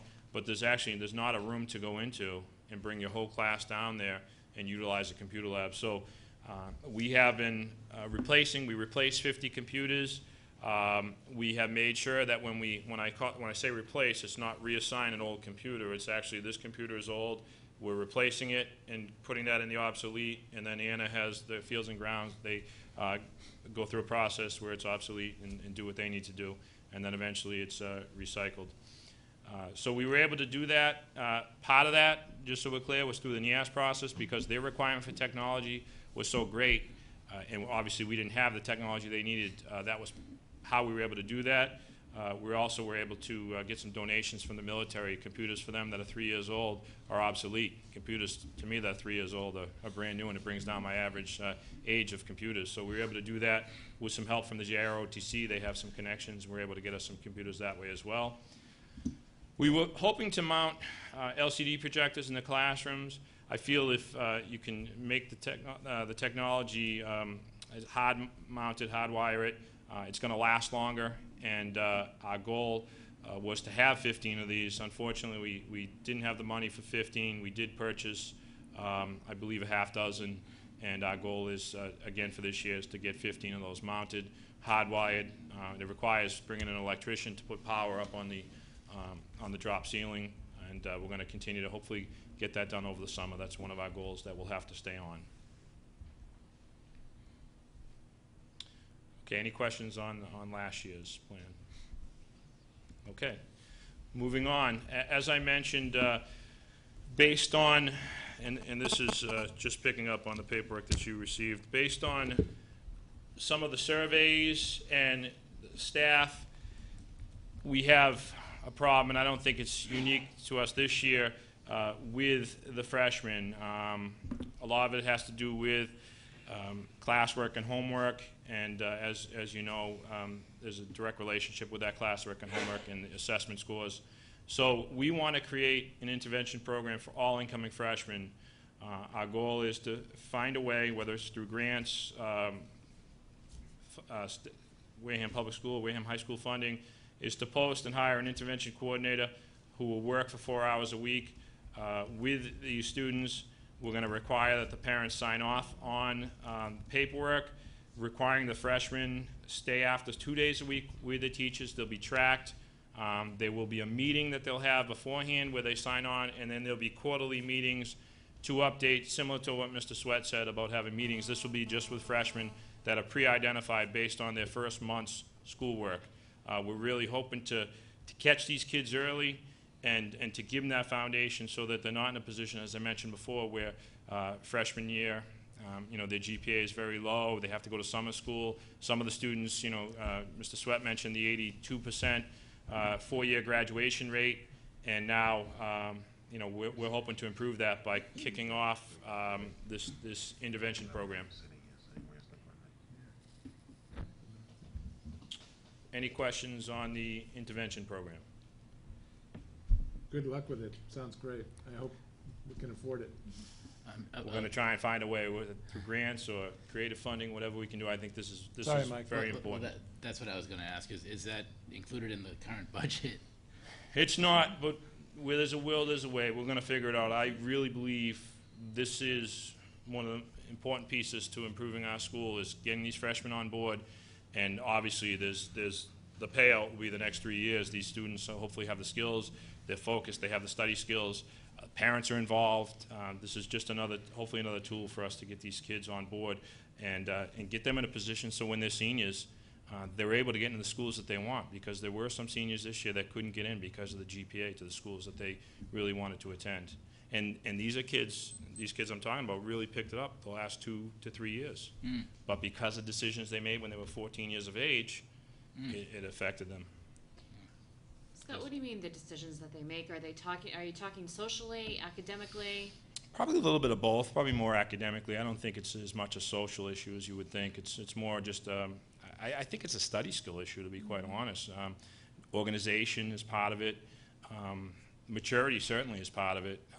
But hopefully with some guidance from the parents, from this interventionalist, and from the teachers now, because they're going to be seeing these kids staying after for them. Remember, the teachers are after every Tuesday and Thursday as part of our contract. They're after for almost 40 minutes, and a lot of students do take advantage of it, but not enough. One of the things, if I can, one of the things that they do in college is that for the incoming freshmen, you have the option, another way to get money out of parents, to have them go there the week before and actually do a study skills workshop. They do it for a week or 3 days or something like that, but it's teaching them basics like how to keep a schedule, how to study on your own, how to keep notes, just all the kind of tools that you need to be able to do it. Have we thought about the summer, before these freshmen that are coming in, being able to get a volunteer or someone to donate their time or something to be able to do that kind of workshop for our incoming freshmen that are coming in? Well, we'll be doing an orientation next Tuesday. I know that's, there's 2 months in between that and the time they actually walk through the doors. There's a lot of things I'd love to do, but they require funding. I mean, my teachers donate and volunteer hundreds of hours a year. You'll see it tomorrow night. Most of the staff will be there. Most of the staff was there on Friday at graduation. It's very difficult to ask them to give up 5 days in their summer for no additional compensation. No, and I'm not even talking about the teachers. I'm talking about if we can get a company to be able to come in and volunteer their time that has this kind of background, that we wouldn't have to, we would only be talking about building costs, that it could be done right beforehand where you have a volunteer group coming in to then providing that kind of service, and no teachers would be necessary. I mean, the building, it's open anyway, so it's not going to cost us anything. If there's a company out there that you're aware of or anyone's aware of, I'd love to be emailed or called on that, because I think that'd be great. And I think if we were able to push that during our orientation and through our Global Connects and communicate that to the parents, I think you'd be surprised how many parents would be willing to have their students go for a few days beforehand. I think that we'd have a good crowd of incoming freshmen there. Thank you. Thank you. Mike? You mentioned the teacher staying for 40 minutes after on Tuesdays and Thursdays. Correct. What is the focus of that time? The goal is to be available for extra help. What happens, as I mentioned, there are multiple meetings going on, so some of the times the teachers are involved in parent meetings, but I would say 80% of the time the teachers are there for extra help, and it's great. There are so many schools that don't have that. We're very lucky to have that, and it's 40 solid minutes that the kids can get in there, and I'd say the average student-to-teacher ratio at that point in time is 3 to 4 students for one teacher, so it's a great opportunity. It's free. We provide late buses on those days, and some of the kids do take advantage of it, but not enough. No, it does sound great. Thanks. Thank you. Okay, curriculum revision. As you're aware, the Common Core is in place, and we need to revise some curriculum. We had a great department meeting. Jan came down, I think it was about a week and a half ago, and refreshed the department heads on the Rubicon Atlas program, which is a great program for mapping the curriculum, helping to write the curriculum, and I'm excited about the fact that on June 22nd, department heads have an opportunity, and most of them, I believe, are going to take advantage of that, to go through some training. Department heads are creating a proposal for summer curriculum work within their department with a few teachers, and that is going to be happening in the next few weeks. And so there'll be work in the summer that's going on, and they'll also be using the district-approved template, which was something that NEAS was really adamant about, obviously, and that's something that we have in place, and that the Rubicon Atlas is going to be very helpful for our staff as well. And I know some of the elementary schools have already really embraced the Rubicon Atlas, and I know that eventually the high school will do that as well next year. Scott, when do you expect to appoint the department heads? We are, we will have that in place by the, sometime in June. Right now, they're technically vacant, correct? Technically. But, well, they're contracted until July 1st. Oh, So I they're- see. they're So still this in is- place. This is post-July 1st? Right. I'm sorry. We will have it all taken care of. I would expect to have that by the end of June. Dr. Minovich is going to be getting an email from me with some needs that I have, and then we'll have to probably do some impact bargaining on that, but we'll have that in place. Okay. Again, the summer curriculum work, and that's kind of why we have to have it in place, because there's going to be work over the summer. So once July 1st, it's we really need to have that in place. And the staff will be trained in late August. We'll look to use one of those in-service days to spend some time with the staff to make sure they're updated on where the curriculum stands. Obviously, the expectation is we're moving forward with the curriculum. I don't think the expectation is going to be that everything is tied up and done in August. I think that's unrealistic. We will, in the fall, train the staff on the Rubicon Atlas. Hopefully this will be done by department heads, again, cost effective, whether it be through department meetings or whether it's done through early release. That's yet to be determined. But we're hoping that, that can happen early so that the staff can use it throughout the year. And as I mentioned, the curriculum work will be continued through in-service, early release with full staff participation, and then hopefully we'll have that completed.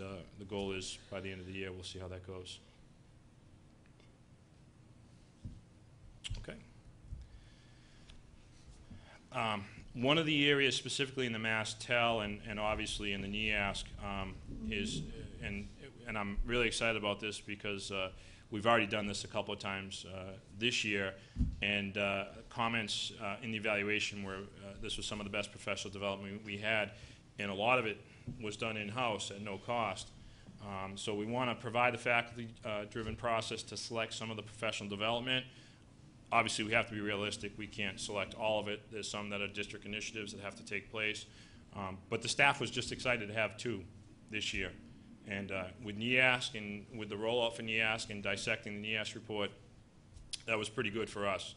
And again, working in conjunction with the curriculum director and department heads to develop the professional development. And we're going to look at this hopefully a year from now when we look at the staff surveys. We can get that improved in regards to professional development up to 75%. And I do feel that the reason why people were kind of burnt out, if you will, with the early release and the in-service was just that whole NEASC process, and I hate to keep going there, but it was pretty intensive, and it took some time to get to where we are today. So we're excited about that. We're excited the fact that we have opportunities for professional development and that they're not already tied up in NEASC preparation. As we saw in the survey, parental communication was an issue. I think certainly our plan with freshmen is going to be helpful, but I think it's important for us. One of I think our deficiencies is our website. We want to, and that's more on the high school's part, not on the district's part. We need to use that website. I had a chance to look at the middle school's what they do, and we need to kind of join forces with what they're doing in regards to announcements, messages. We want to try and utilize every opportunity to communicate with parents, and I think before we mentioned, well, we'll email the surveys. That's just another option for us. So now we're looking at how can we communicate to parents. We're going to website. We've got the message board now that's working properly, that we've been putting messages on for almost a month now. Power School actually has a message alert that we're going to utilize. This is when parents log in, there's a message that comes up automatically for the parent. So that's just another way to communicate. Although we use Global Connect, usually it's twice a month, we're going to increase that and hopefully get some results there. In-house in regards to communication with the students, because this is parental communication, but also we want to look at some student communication. We are going to, instead of what we do now, is we do about a 6-minute student-run television show. And what we want to try and do with, we've been working with Wareham Community Television, and Christian knows about this. And we're going to create a one-day-a-week show that's used viewed during advisory that's going to have all kinds of information for students. And then to get that to parents, Christian's going to run that and loop that through WCTV so the parents can see it as well. So we're very excited about that. We've been working hard with Wareham Community Television, and we've gone, as I think I mentioned before, we've gone on some field trips to other schools, and we're getting some good ideas from what other schools are doing, and we're incorporating that into our curriculum. The hope is, with the staffing, is to get the journalism class involved and do some video journalism classes that are going to involve the students that are in the journalism club. And we're going to get them to compete at, they have some competitions in regards to, I believe they call it the Mass Emmys. And so we're excited about that, and we're excited about the fact that we've joined, really, we've had some great collaboration with WCTV. They've come through with cameras, they've come through with instruction, and our goal is to have Christian work with all of our staff in any type of video venue that's needed by our staff. Continue on with communication and... Excuse me, Scott. Yes. Just a quick note. Sure.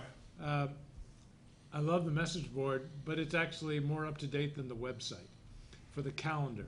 So anything that can be done to improve the content of the website would be great. Yeah, it's the message board. Sometimes we get a call if it's a day old. The website, we don't get those kind of calls, but I do know that's an issue, and that's something, again, it's on the improvement plan. Scholarship night, for example, wasn't on the website. Right. So we'll work. Yeah, we definitely, that's something we need to work on, and I know that's an issue. We're hoping through, hopefully the senior class can help us out. We're looking for 2 areas, and this is one area, is an LED message board placed in the cafeteria with important messages. We try not to disrupt the classes during the day with messages, you know, especially in the spring, and I know Mr. Ranger was in here a few minutes ago. There are cancellations, there are changes, and we felt this would be a venue where we don't have to make that major announcement that the girls' tennis match has been canceled, practices in the gym. Now we can put it up there, we can have someone assigned to do that, and we're not disrupting the class at 2:09 when the teacher's at that last point, and they're maybe giving them their homework for the night, and all of a sudden we come on and boom, here's your afternoon announcement. So we're really hoping to be able to utilize that. Most of the decisions that are made happen around 11 o'clock, which coincides with our first lunch. So we're hoping to have that LED message board in there. And also we'll have general announcements that aren't as time sensitive as cancellations and reschedules. We started something in June, so I kind of jumped on this. Again, trying to make sure that the staff, we have good communication, everyone has a lot on their plate, and we started these Friday emails, which basically talk about, and actually I guess we started that in late May, basically it tells everyone what's going on the following week. There are so many things going on at a high school, as many of you know, and it's important that everyone knows exactly what's going on, because sometimes you may see someone once a week in the school as far as the teacher, seeing one teacher down here, another teacher on the other end, and there may be something going on that's very positive in their classroom that they could go see after school. So by emailing the Friday notes, everyone knows what's going on, and there's good communication, because in a school with 62.5 teachers, you don't see everyone every day, and everyone gets a ton of emails. And so we try to make sure if we send an email, it's very important. We don't want teachers to be getting 10 emails from administration a day. We try to minimize that as much as possible. Obviously, you knew this was going to be on here, the NEAS concerns. We do have to address those. One is that we want to have a committee, and the committee would be a 2-year follow-up committee, and we want to get that posted hopefully within the next few weeks to have people come in over the summer and address those concerns. As you're aware, we do have to address the concerns in October of 2013. We have to have a percentage of the concerns addressed. We want to conduct those meetings, and what we want to look at, and this could fall back and be an issue, but obviously I think we have to look at the areas that we mentioned before that have minimal to no impact on the budget at this point in time. But at some point in time, we're going to have to address those issues. But I'm hoping that the percentage that we need to take care of can be taken care of with a minimal cost. We're going to look at the highlighted areas specifically and try and address those. And I know we did a presentation and we gave the key of the green and the yellow areas as areas we're going to really try and work on. Some we've already done. Happy to report that, but we've got a lot of work to do over the summer. Hopefully the last part I don't have to do. That's the substantive change. I'm really hoping that we can delete that and it doesn't have to be filled out, and that is for a change in staffing. So that's the NEASC piece. Any questions on that? Okay, the last piece is the technology. We want to purchase new computers. This is going to be in our room 113, and if you heard at graduation, the senior class has made a decision that if whatever money is left over once they pay their bills, and they're going to have to wait a while to make sure all the bills are in, they're going to help us out with this in room 113. Late August, maybe a little bit early, but we're hoping really to have that in place for the students when they come in September. And what we're going to do is we're going to relocate the computers that are in there that are working into 2 classrooms. One is room 128, which is a business classroom. One is room 130. One is the library, and hopefully increase the technology in there. So we'll take the good computers and relocate those computers in there. So we're excited. We're going to have printers in there, hopefully new monitors, keyboards, and obviously the new computers. So it's going to be hopefully a great room for teachers to sign out and utilize with their classes. Something that, with the technology that was in there, it didn't get utilized because it was hit or miss whether it was working or not. So unfortunately, a small percentage of teachers would even sign up for that because you create this great lesson plan and then you can't use it in the classroom. That's it. Mike? I'm good for now. Yeah, Rhonda? The only thing that, the SMART goal that you had for that was update the only general computer lab in Wareham High School for all teachers' use. The only thing that I didn't see in, the measures that I'd like to see for that one, I mean, I asked my questions all throughout, but just that, how you're going to increase the student use of computers. I think that's really what the goal is for that. I mean, yeah, we're going to be moving things around and stuff like that, but you're trying to give greater access to our students when it comes to technology, and I think that should be kind of put in. Right. That, So that goal. what I'll do on the follow-up on that, that's a great point, is I have the printout of how many teachers utilized it this year, and what I can do is a year from now compare that to the number of times it was used per period, and I think you'll be very happy with that number. Okay, great. The only other thing is just a general question of how, besides the NEASC goal that you have, how much did the results from NEASC influence this school improvement plan for this year? I think it greatly influenced it. I think that Across the board for all of the goals. right. Looking back, I think every area was an area of concern for NEASC, or a recommendation, as they put it.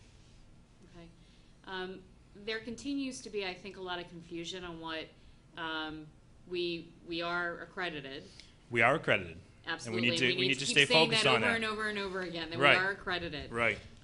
But I think that there's still a lot of confusion out in the community about what it actually means of where we are and what it means if we do continue to not focus on improvements that need to be made. So I would just encourage, as we go along, that we continue to not just let NEASC go away, but, we're continuing to communicate about what that accreditation means. I just think it's important because, some of the things that I am hearing from the community is that middle school parents are basically saying, well, I'm not going to send my kid to a school if they're all of a sudden going to be in a position of not being accredited, because that's going to affect their college. So there's I think concern out there that, and decisions might be made because they're thinking that the accreditation absolutely very, very important, but that what it means for their student long term, and they're making choices a lot earlier because of the announcement. So I think we need to get more information out there about it. Okay. I agree, and you don't want to say the sky is falling. There are a lot of schools that are in the same boat as us, and again, as you mentioned, we do have accreditation. We've got some work to do, and we're going to need some help with the resources, because there are a lot of things, as you all saw from my presentation before, there are a lot of things that we can't fix unless we have money. We can push that off, kick the can down the road, but eventually we're gonna have to deal with it. I'm hoping that we can deal with a little bit each year, so that in 4 years, all of a sudden, everything that has cost a lot of money is going to be have to be dealt with. I hope that's not the case. I hope there's something that we can do and try and earmark a percentage each year with the help from the town. And I think the override is a good step, a good first start. And we can address a lot of those issues, the textbook issues, the technology issues could be addressed this year. And I think that's a nice piece to take care of right off the bat. So we're definitely trying to stay positive. The staff did a great job, as you all saw with this. There was a 2.5 years worth of work, and we are staying positive, and we know that, we saw Dr. Minovich and I went to a top 5 dinner, and he was trying to figure out what I was doing, but I was keeping score. Our kids are going to the same schools or better than all of the schools in the area. So our top kids are getting a phenomenal education, despite some concerns that we have inside the building. But we're working hard, the staff's working hard, the students are working hard, and we're moving forward. The last comment that I'll make just has to do with capital improvements in general, whether it comes to technology or the school building. I think maybe we should have a discussion here on whether that needs to continue to stay at the school level, or because we have so many capital needs of our system, do we need to be able to pull that at a district level and make that part of the superintendent goals instead of, just so, again, we need a capital plan for all of the schools. It pains me to see every single school talking about basic needs of fixing a roof It comes out of the strategic plan, because that is one of the goals of the strategic plan, therefore it translates to the school improvement plans. Yeah, when do we get to attack that strategic plan again? In a year. Thank you. Cliff? Just a couple of comments in general, and if I say some things that you don't agree with, please stop me and say you're full of baloney. But you get a lot of mileage out of advisory, and my perception now in talking to parents and students is that we're not getting a lot of mileage out of advisory. We should be doing a lot better on advisory. And in terms of dealing with freshman orientation, freshman attitudes, freshman culture, freshman readiness to learn, freshmen becoming part of the school community, an awful lot of that could be directed through advisory if we had a targeted goal. Let's say our target is going to be the 9th grade. Well, you target on the 9th grade, and you target those 9th grade advisory teachers about what they should be doing in order to advance the goals and the academic goals for our 9th graders. So, again, not to belabor the point, but I don't think we're utilizing, this is just my opinion, of course, but this is based on what I hear. We're not utilizing advisory to the capacity that we could, because it really does give us a direct link to the kids in a different venue from just the classroom. Can I comment on that? Sure. I totally agree with you. It was funny because when we're starting to reflect now about this year, I think we took a huge step forward last year with advisory, and it's fair to say we didn't take as big a step this year. It's funny you should bring that up, because tomorrow I'm emailing Jan, and we're trying to get the committee back together over the summer to really make sure that when the teachers come in, the students come in, there's an understanding of what the curriculum is. Due to no one's fault, we weren't able to have that set up over the summer this past year. But I agree with your assessment on advisory, and I also agree it's a great venue to dovetail with what we're trying to do with the freshmen. I don't think it's going to solve the problem that we have with freshmen, but I think they can work hand in hand with our initiative. Right. Another thing too is, and I don't know, there's all kinds of problems with this, and I'm not saying that what we did down in Sandwich is the best, but we did have an extensive freshman orientation program over 3 days. We brought the freshmen in. The freshmen go to school 183 days. They got brought in 3 days early. And there was a YMCA camp down there, I forgot the name of it, but there was a lot of outdoor rope climbing, wall climbing, and the counselors were still on duty in August and September. Camp Burgess, I believe. That's what it is, Camp Burgess. And we utilized that for part of the program. The other part of the program was that over those 3 nights, we had a skeleton crew at the school, and every single solitary freshman had to come with their parents, sign off on a contract before they even got a locker. They wouldn't even get a locker assigned if we didn't have a sign off from the parents. So there are all kinds of little creative things that you can do in terms of establishing the atmosphere early on to the freshmen that, hey, this is no longer fun and games, this is serious, and this is what we expect from you. And there is there's a whole idea of togetherness and coming together, because down in Sandwich we had a little bit of a more of a problem than you do here, because our freshman class was coming from 3 schools. Sure. So we had 3 K-8s. But anyways, there are some things to do it. There are some really creative ways to get the freshmen to meld into a class. In terms of the other thing about, I'm focusing on the freshmen because that kind of bothers me, is the whole idea of going to the deans, whereas that freshman dean would be in a position to work hand in hand with the guidance counselors in coming up with creative curriculum in terms of socializing the freshman class, and also directing them academically to what their expectations are, the homework, the portfolio, whatever the case may be. So I think that as the dean system progresses, there is going to be, because the deans are still by class, is that correct? Correct. Well, there are going to be those activities that are germane to the freshman class, the sophomore class, aka MCAS. Sure.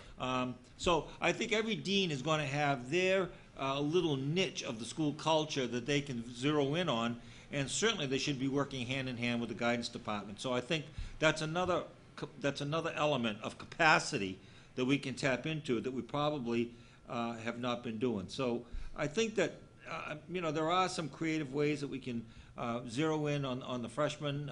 We could have a freshman day, because if every staff person in that school, every professional staff person in that school, counseled 25 kids, 25 freshmen, you could counsel every single solitary freshman if you wanted to on maybe a PD day. PD is another thing I wanted to talk about, is PD for teachers. Again, you can be creative on this, and I think that the best professional development you can have is infused professional development internally. And I strongly suggest that you take one of those school improvement goals, all right, take one of them and concentrate on that one goal as this is what we're going to do in PD this year and nothing else. This is going to be the focus of our PD. Because having a smorgasbord of PD is all well and good, but if it's not focused, it's what it is. It's a smorgasbord, and you're not going to get that much out of it. So I think that you're on the right track. I think you've identified. You've been very intuitive in terms of identifying what the problems are and possible solutions. I admire some of the creative solutions you've come up with, and if there's anything I can do to help, please don't hesitate. Definitely interested in finding out, how that program was funded down in Sandwich. If we can, at some point in time, communicate via email. I think that's outstanding. No, call me. I will. That's right. I'm sorry, I forgot. We did bring a group of students down there, so I know the facility you're talking about, and it would be a great venue. I know it was very pricey when I brought the kids down there, so I'm looking forward to that conversation. Yep. Thank you. I think we're all set, Scott. Thank you very much. Thank you, Scott. Thank you. Thanks, Scott. Thank you. Mr. LaRanger? Appreciate it. Come on down.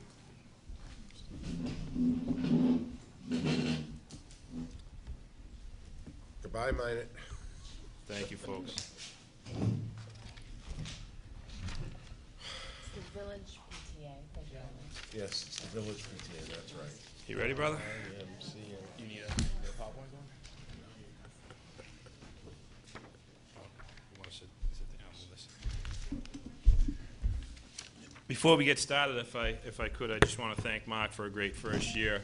We had, I think we had a tremendous year in the field of athletics, and he's done a great job with the phys ed and health staff, so I want to just publicly thank you for a great first year, and I definitely look forward to the second year and look forward to the future. Thank you.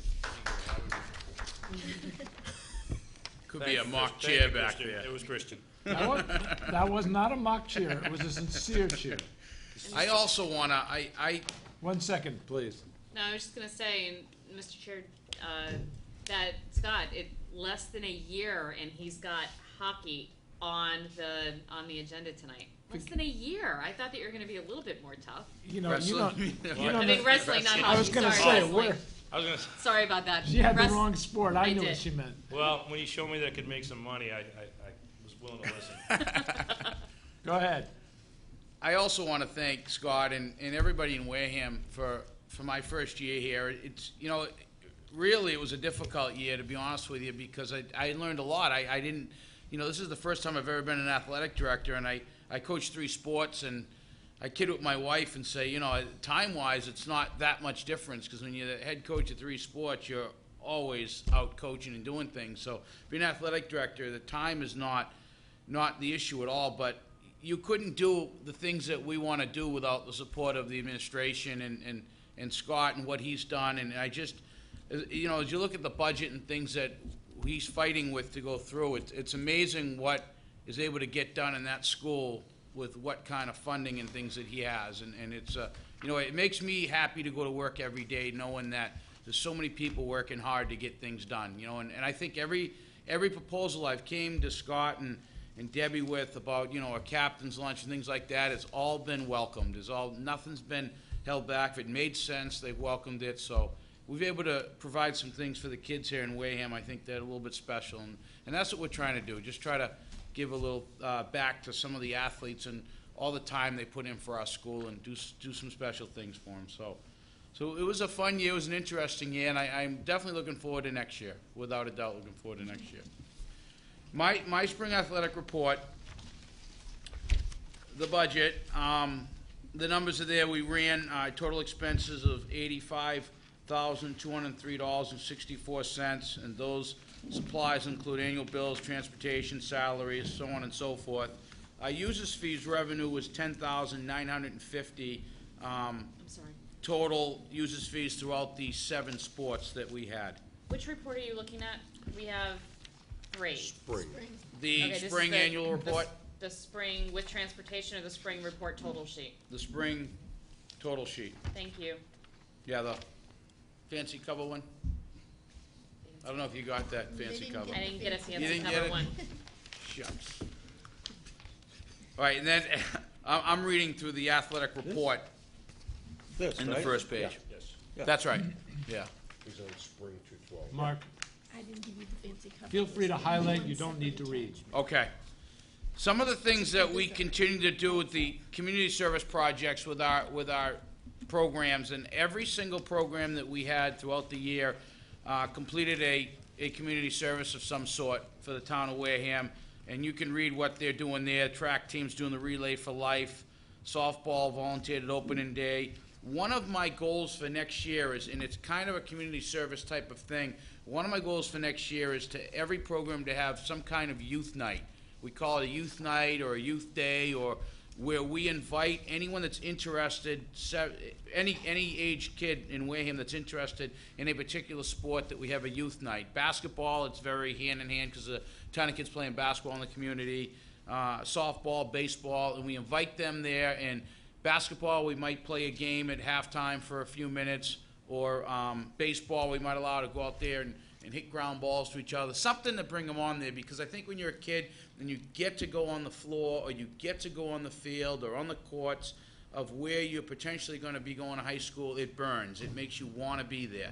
It makes you want to be part of it. So we're going to ask each program next year to have some kind of youth night that we're going to bring kids into our facilities and kind of show it off a little bit. If you went to the tournament game today, our facility, our baseball facility is incredible. And I could hear the Middleborough people saying, "Oh my God, it must be a joy to play on this field." And I thought, wow, how about a 5th, 6th grader playing on that field? How excited they would be. They would think every day about coming to Wareham and playing baseball for that school. So we're going to, on those lines, try to get in there. Congratulations to our baseball team, finishing 14-6 and going to the state tournament, hosting 2 home games, which is a lot of fun. We again listed some of our superlative things that happened in the spring. Aaliyah Alley broke the school record in the 200 meters and tied it in the 100 meters, qualified for the states in 3 different events. Caitlin Berger, Emily Cummins also qualified for states. And our 4x1 relay team in Madison St. Julian, Aaliyah Alley, Nicole Johnson, and Stephanie Borges qualified as a team. Boys track, Johnny Irvin, Evan Moretti qualified for states. Our color guard team won the state title second year in a row. And in girls softball, I thought this was a nice thing to put down. We added a freshman program in girls softball, which is really nice. Anytime you can add more athletes to your team where you can field 3 teams, particularly with a school with less than 800 kids in it, I think that's doing a really good job. And we didn't add a team. We didn't have a freshman baseball team. The freshman baseball team that we had the funding for then went to the freshman softball Yeah. team. That's great anticipation. I know. You're going to ask for how it was paid. Both our tennis teams were SCC Team Sportsmanship Award winners, which was a nice touch. Congratulations, Jeff. Throughout the fall, winter, and spring seasons, we increased by over 15% of our athletes. That's that finished the teams. Our cut rate or quit rate on our teams this year was outstanding. I mean, I came from a different school. I saw it in different schools, and not once kids signed up to play a sport, the majority of them stayed, which in my eyes is coaches doing a good job, because if kids want to be there, they're doing a good job. So that was very impressive. And then some of the new programs instituted, this is things that we've done throughout the year. Meet the Coaches Night, I've already gone over that in my previous meetings. We did hold a senior athletic awards night with a catered dinner that I thought went very well. And any senior athlete that had played a sport this year, we had dinner for them, and then we went to the auditorium and gave out awards. Once proud again, the South Coast Conference All-Stars honorable mentions and sportsmanship award winners are listed below. In the spring in softball, Tara Diagitamaso, I have a tough time with that name. If you went to the banquet, I think I had to say that name 30 times. She did so many good things. Volleyball, Quentin Silverio was an all-star. Baseball, Sean Conway, Billy Peterson, Ian Searles. Girls track, Aaliyah Ali and Caitlin Berger. And in girls tennis, Rachel Bonfiglio. Honorable mentions in softball, Brianna Muir, Stacy Krojic. Volleyball, Tim Regan, Marcel Merritt. Baseball, Brandon Heel. Girls track, Emily Cummings, Paige Feskins. Boys track, Johnny Irvin, Evan Moretti. And in girls tennis, Carly Briggs. And then our sportsmanship award winners. Each program has one sportsmanship winners, and they are listed there as follows. Spring sports captains I listed. I think that's important to show leadership. There's a ton of 2-3 sport captains at Wareham High School, so I listed them as, and again, I think if kids are staying on teams, coaches are doing a good job, and so aren't captains and leaders, because the young kids are feeling comfortable in the locker rooms. And that's one thing we talk about at our captain's breakfast, is that we want our freshmen taken care of. We don't want the freshmen walking in there. They're nervous enough. We want leadership where the older kids are taking them under their wing, welcoming them to the program, and taking good care of them. And I'm a big proponent of telling our coaches that don't have your freshmen taking out the water. Don't have your older kids doing that. They have your older kids lead by example of taking out waters and cleaning locker rooms up and things like that. It's not a freshman job. It's a leadership job. So. And then at the end of the year, we all met as coaches and with myself to work on some goals and development programs and things like that. And I'll talk a little bit about that in a minute. Mark, as you all know, we increased the requirement to participate in regards to the number of classes students had to pass. Can you touch on how many kids were academically ineligible for spring sports? None. Yeah, we didn't have not one throughout our sign-ups. What we had sign up for spring sports, when I did the grade checks, we did not have one athlete that was academic. I should have put that in the report. That's good. That was not academically ineligible, which is outstanding. Not one. So every kid had passed 6 classes or better and could play the sport they signed up for. So that's definitely moving in the right direction. I'm pretty confident you knew the answer to that when you asked it. Stumped me Give it for a a little minute. ground ball there to use a sports stumped me. analogy. I was very excited about that, as you can tell. Yeah, that was awesome. We increased the requirement by 2 more classes, and to have that, I couldn't believe it when I said, go back and double check it. He triple checked it just to make sure, and there was not one student athlete that had to be removed from the team for eligibility. So obviously you raise the bar and the kids will meet it. You have to understand the MIAA absolutely believes there's data to support that playing this sport increases academic performance. Absolutely, without a doubt. Because when our kids, I am tracking it right now. Some of our winter kids that did not go out for a spring sport, their grades went downhill, big time, according to what they had done while they were with a coach playing a sport, their grades were higher than when they were not. Because when a kid's busy, they'll do their work more so than when a kid's not. But they go home and they don't do anything. When they're with a coach and doing grade checks, their academics are better. So that's the biggest thing about playing sports and being part of something that you stay focused. And that's the key. So you're absolutely right, I think Jeff. it's routines and time management. Yep. Our athletic report by numbers is there. I won't read it all through to you, but that's what we spent on salaries and things that we did throughout the program. No gate receipts because we do not have any gate for spring sports, and our users' fees are there, and our totals are down the bottom. If you turn the page, it's broken down by sport. One of the things I want to clearly state that, of course, it's going to take time in developing programs and things like that, but some of the records and things of the teams, I know winning isn't everything, but if you play me in checkers and I lose, I'm going to play you again and again and again and again until I beat you. So it's bothersome to me that, we have some programs that we're in last place in the SEC in a lot of programs, and mark my words, it's going to be different in the next few years. Things are going to get better. It's going to take time, but things are going to get better. And when I met with my coaches, every one of them is in agreement on some of the things we need to do to get better as a program. And our coaches are working hard, and I think we're going to head in the right direction. It's just going to take time. Baseball had an excellent year, wins-loss record wise, and the other programs, it's going to take time to develop programs is all I'm going to say, and we will develop programs there, wins and losses. Our expense piece there is by sport, and you can see that, some sports are more expensive to run than others. All in all, the spring is the least expensive sport to run, the least expensive season to run throughout the 3 seasons. Most expensive being fall because of there's an extra sport. Oh, well, actually, winter's pretty tough, too, with hockey. Any questions?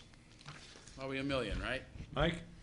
No, not yet, thank you. Not yet? Would you like me to come back to you? Yes, please. Okay. Cliff? Yeah. Glad to see that girls softball was the second leading Yes. sport. Yes. Cliff, you're going to see they're all going to have winning records in 3 or 4 years. Well, they didn't have a winning record. Well, they No, I think that the report is very good. It's very complimentary. I think you've highlighted some of your accomplishments. I had the pleasure of going to the awards night, and I thought of all of the things, in my opinion, that you brought to Wareham. That was one of the best. I really enjoyed it. Thank you. The kids seemed to have a good time. It was nice to have it catered, and then it was really good. The slideshow that went along with every kid, that was awesome. They gave it a nice personal touch. Job well done. That was very, very impressive. So I really enjoyed that. That was fun to go to. Thank you. That was catered by cost for the Breakfast Nook down there on, is it Cranberry Highway, Scott? On Cranberry Highway, donated that food for whatever it cost them is what we paid, which is outstanding. So, I can't thank them enough for that. They were, I told the kids during the banquet that if you're going to go out for breakfast, go and support them because they stepped up big and they served the food and gave us the whole night, and the preparation before that. So, it was a really nice thing by. No, I enjoyed it. Thank you. Mike? Yeah. Thank you. I was just double checking something to make sure that my copy didn't get cut off, but I see there's a column for Team GPA, and there's nothing listed. Yeah, the GPAs aren't finished until the end of the school year, so I couldn't tally it together. The semester 2 grades aren't technically over until school gets over. So. Okay. So Yeah. So it'll be updated then? Yes. All right. Yeah. Thank you. Thanks. I think that we've said this a couple times in your reports, but it would be great whenever we're able to see spring or fall or whatever the results are in the end of the year, being able to see the year over year, being able to see the difference from last year to this year. So if we can just make a note for, for the future ones, that it definitely includes at least last year. I'd love it to be able to go back a couple of years, but even if it's last year, comparing last year to this year in each one of the categories, in each one of the reports, I think that would be hugely beneficial, not only to us, but also to you, as we start charting the progress of, Yep. of what you're making. And within my second year, now that I have all the records for last year, my records, that'll be definitely on the report for the fall. Gotcha. Because it's all right in front of me now, so. Great. It's tough to look back sometimes and go back in our programs, and actually my computer is gone. So I lost a lot of, my computer died. So I lost a lot of my last year's results and things like that Tina had saved. The computer's gone. So some of it's on my thumb drive, but a lot of it is not. Scott just got 3-year-old computers. He wouldn't give you one? Well, they would disperse before he had the water leak in his office. So that's a whole nother issue. I won't go there. Yeah. But it all fell. Unfortunately, Insurance claim. it was just his office. The deductible is too high for one office. All right. Thank you. The other question that I had was, I think it's great that you implemented meet with the coaches at the end to talk about raising academic GPAs. Did you think to include either the deans or, basically from the academic side that's responsible for the academic side in the school, being able to add them to that meeting? So then basically it's a joint meeting between the coaches and also the deans, talking collectively about what can be done to increase those scores. The last thing that I'll say is that, the enthusiasm and passion and the dedication that you have, we are very, very lucky to have you in the school system. So I'm impressed first and foremost by that, but even more importantly than that, and in this first year, the results that you've already been able to show. So, just keep up your dedication to this district, and then, I absolutely see, like you're saying, that the results are only going to increase year after year. So thank you for all your work and for your first year. I am very lucky that I get to work with Mark more than any other committee member. But I can agree with my colleagues that we're lucky to have you, and you've had a great first year, and I enjoy working with you both as a committee member and as a coach. Thank you very much. Thank you. That's all you have to say? That's This is the first time that he hasn't All right. talked about per student or per. Let's move cost. on. Let's move on. All right. The truth is, I calculated those things, and I didn't think they were worthy of note, because I know Mark has other initiatives, Nice and job. I trust him to be working on them. Mark, go ahead. go to the waivers. Yes. Okay, we applied again for 8th grade waivers. There are two goals in applying for 8th grade waivers. One is developmental programs. You get an extra year of an athlete participating in your program. The second thing is to increase the numbers. So we applied with 7 for 7 now. We got denied 1, but I went back, and like I said, when I He wrestled them and won. they said when they said no to me for girls tennis, I guess they said they have never had somebody just sit there and stare at them after they had denied me. I just sat there and I just stared at them like this. And they said that they knew they were going to hear from me. Because when you shut the door, I said, this guy's not done.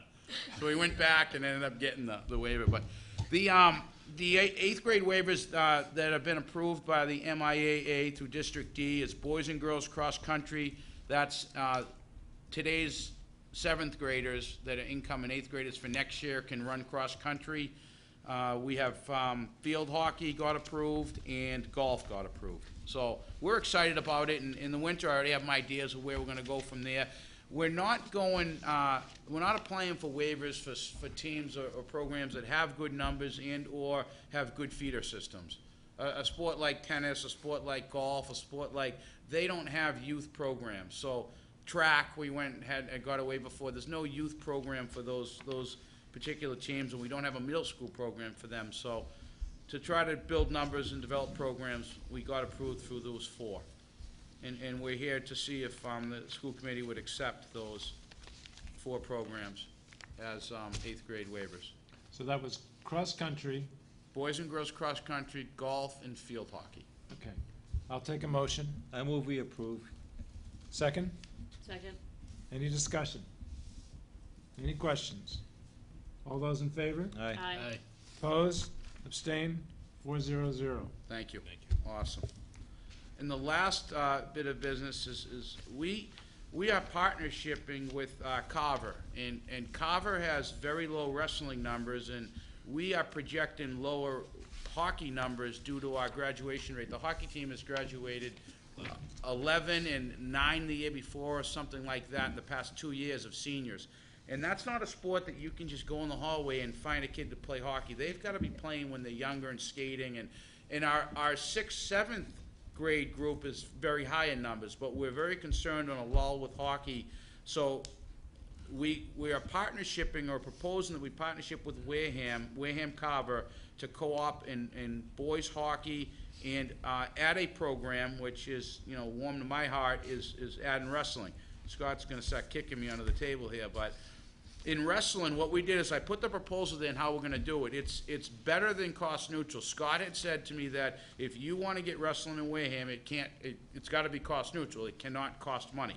So what we did, we worked out with Carver. I met with the Carver athletic director, and if you approve the co-op between Carver, Wareham Wrestling, Carver pays for all the buses for the wrestling team, including practice shuttles. We are going to practice probably 3 days at Wareham, 1 day at Carver. When we practice at Carver, Carver would pay for the shuttles for the Wareham students back to Wareham, to Carver for practice. Wareham keeps the users fee, so if we have 30 kids go out for wrestling at Wareham, we keep the users fees. The users fees goes into the Wareham athletic account, and Carver wrestlers as well. The Carver donates the mats, which is about a $10,000 value. Carver has. Did you wrestle the Carver AD for this? No, he wants to keep his program. He really does. Everything you said sounded like you must have, He's actually a Plymouth guy, but. Go ahead. They're going to let us use a mat. They have 2 mats, so they're going to bring a mat, which we can also use for cheerleading. When they toss, I sometimes cringe at seeing the girls get thrown up and then this little blue mat underneath them. This is going to be a thick wrestling mat that the cheerleaders can use as well. They're going to let us keep that on our campus, the Carver mat, until we can gain money to buy our own. And Wareham keeps all the money that is earned for wrestling quads and duels. So if you have a wrestling quad at your school, that's 4 teams that come in, and we set up some kind of snack bar of some sort. Not going to charge admission, but some kind of snack bar, and Wareham keeps all that proceeds as well too. So we're figuring it could be as much as $4,000 that we could add to our budget and start a new sport at Wareham, which is a perfect world. Perfect world. Carver hires the coaches too. I'm just trying to understand, how does the competition work? Because it's obviously not an SCC program, correct? Yep. There's a league out there now that's combined with Middleborough's in it. There's about 9 schools. It's a Division III South wrestling league, and there's about 9 schools. We're going to enter that league. It's called the Bay Shore, I believe. No, not the Bay Shore. Excuse me? Is Sandwich in that league? Nope, Sandwich is in the Atlantic Coast League. So they have wrestling? Yes. Yeah. And they're all cooperative. What's that? They're all cooperative. No. This is the only cooperative.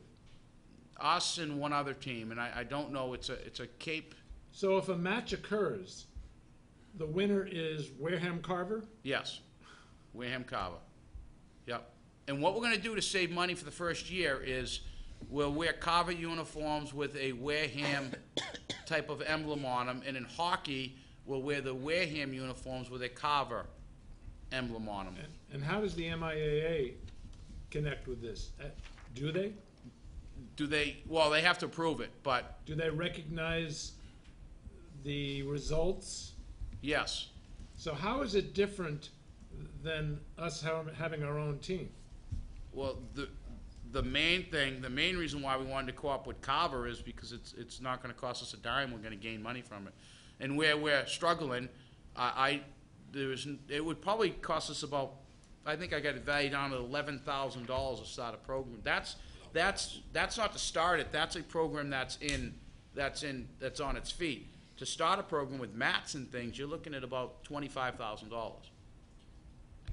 Are there any wrestling programs in the SCC? DR just started one. Dayton Rehoboth just started one. Are we competing with them? Yes. I haven't done our schedule yet, I haven't looked at any of it yet, but that will be the one league, they're not in that league that we're trying to get into, but that will be the one team that in the South Coast Conference has wrestling. So wrestling, generally speaking, is somewhat embryonic, certainly in the South Coast does not have it, that's correct. south of Plymouth, anyway. Yeah, South, really, and you know, my friends were laughing when I said I was wanting to go to Wareham and be an athletic director. They said, no one wrestles in the entire conference, you're gonna go nuts. Okay, tell us about hockey now. Hockey is, hockey estimated cost is $24,000 to run hockey. Carver has 7 hockey players, I believe, around 7 hockey players. They were co-opted with Sacred Heart, and that dropped. Sacred Heart dropped, so now those kids aren't playing anywhere. So we were going to co-op the hockey and bring those Carver kids into Wareham and let them play hockey with us. It's kind of like a good friendship type deal. And the financial impact of that decision? The financial impact is Wareham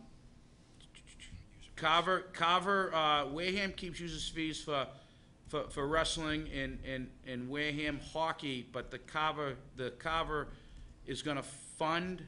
We're going to fund the hockey, and Carver keeps their hockey players' users fees. That's the only difference. But it's already in our budget, so we're gonna still fund it. Whoever signs up to play hockey for Carver through the co-op, they get to keep their users fees, so they can buy tape and some of the supplies they might need to get through the year.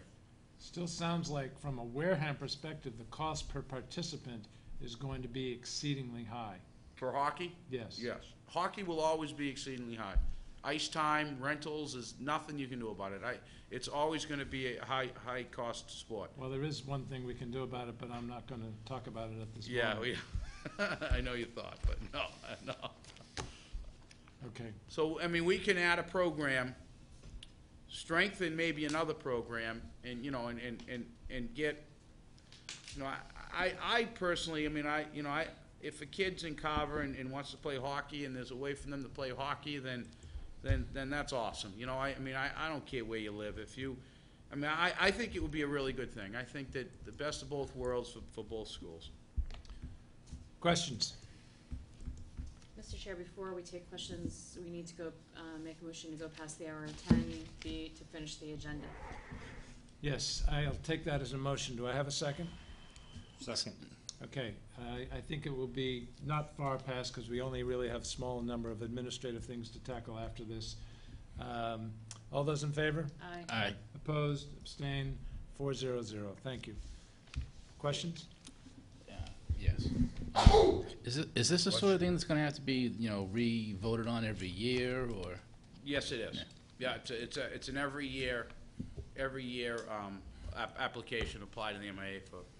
So let's say we run it, and that's a good question actually, and we end up having 50 kids come out for Wareham to wrestle, then it probably will not be approved the following year. It'll probably, they will say Wareham has to split and become, maybe at that point we can help Carver get their numbers up too, so they don't drop their program. Okay, thanks. Yeah. Cliff? So this is the winter season? Yes. So, we already have hockey, we're gonna run hockey, but your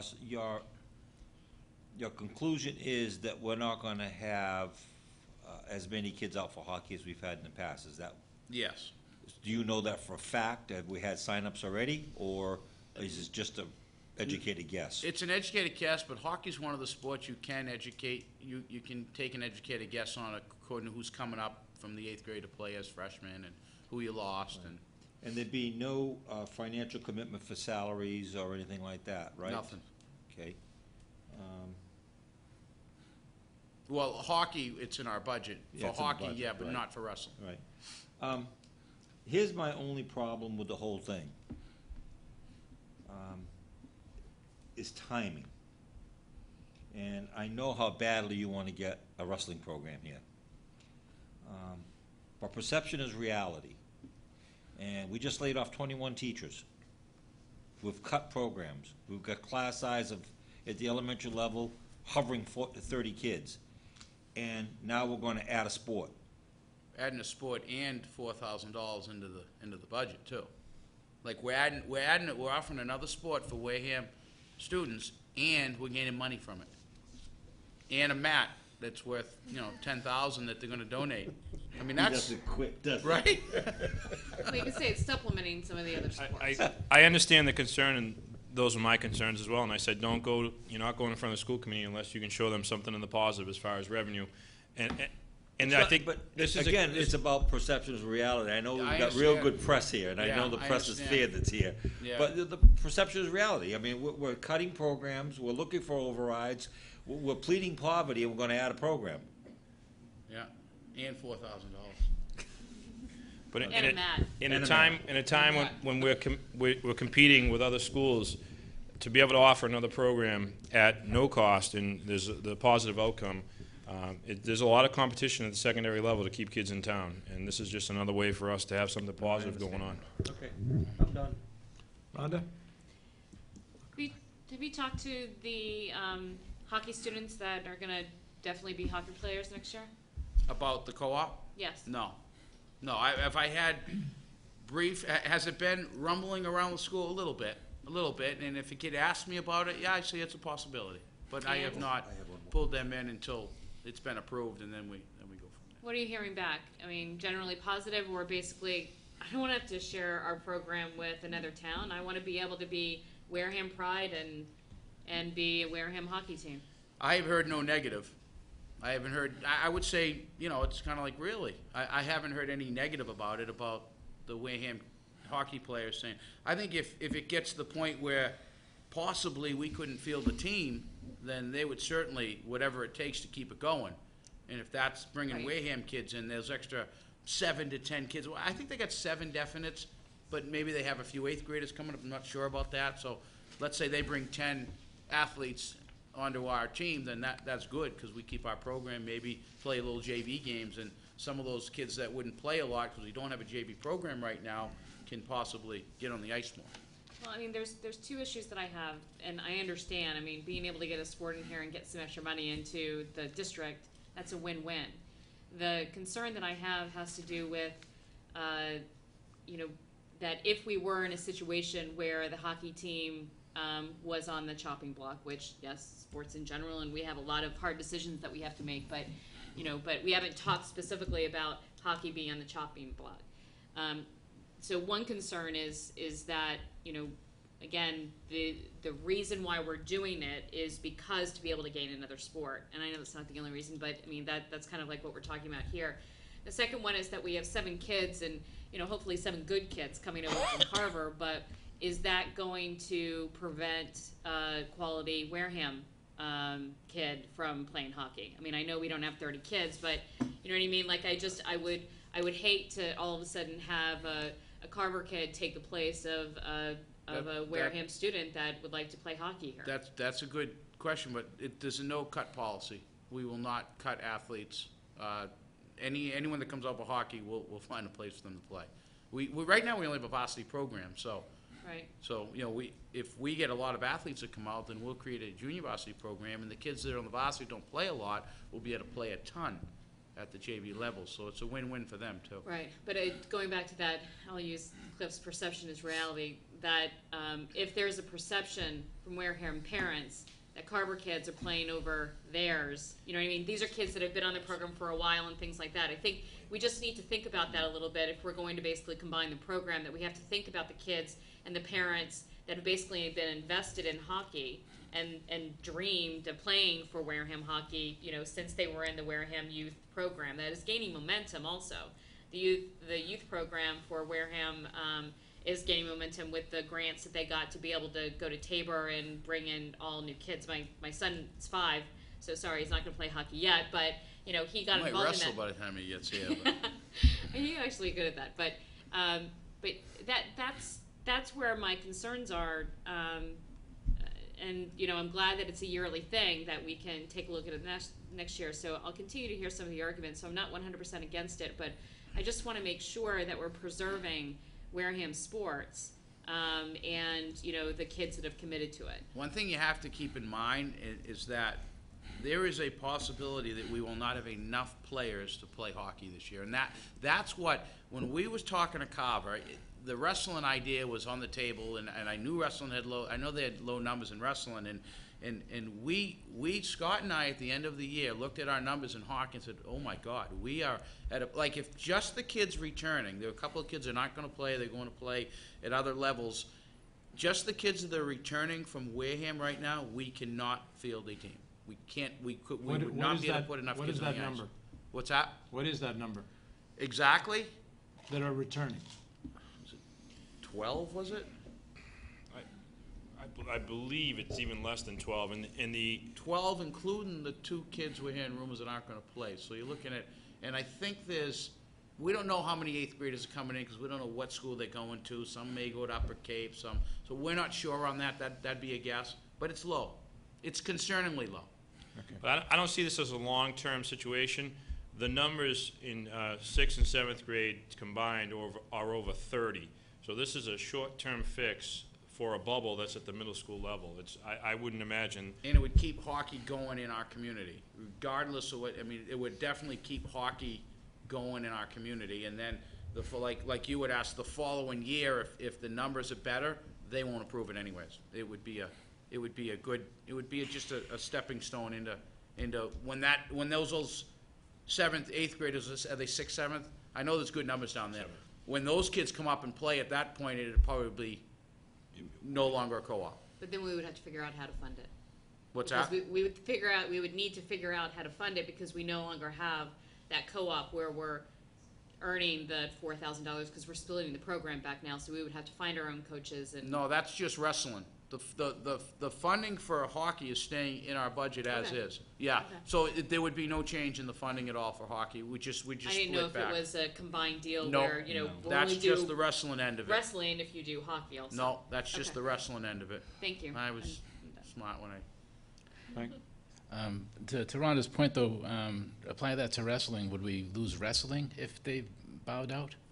If we didn't have Matt and couldn't fund it, yes. Yes. And that would just be a reality, I mean. Yeah, but I have a plan that if I can get a couple of years with the co-op, that Carver's numbers are gonna increase enough where they can split and become Carver High School Wrestling again, and Wareham will have enough numbers and a mat to be able to split. I have a lot of friends in the wrestling community that are gonna help me fundraise for mats. So, You all set, man? Want me to come back to you? Yeah, I think. Cliff? Yeah, I had a couple of questions I had written down I forgot to ask. The first is, has this been run by the Carver School Committee? I don't think it has, no. Okay. But I'm not positive, but I don't think it has. See, and then the other thing, I had written down before you talked about the 12 kids. I'm not convinced that we're in a position to afford hockey to begin with. I'm really not. I'm not convinced that I'm not convinced that we were in a position, forget the co-op, that we're in a position to afford hockey anyways. I don't know where we're going down the road. I don't know where these overrides are going. I don't know what our budget situation is going to be. I do know what hockey costs. So, and then when you tell me there's 12 kids and we couldn't possibly field a hockey program, then to Well, me there's- that makes my decision easy. Well, there's 12 and there's whatever comes in as 8th graders. But 12's my guesstimate. I could get back to you on the exact number. Again, but-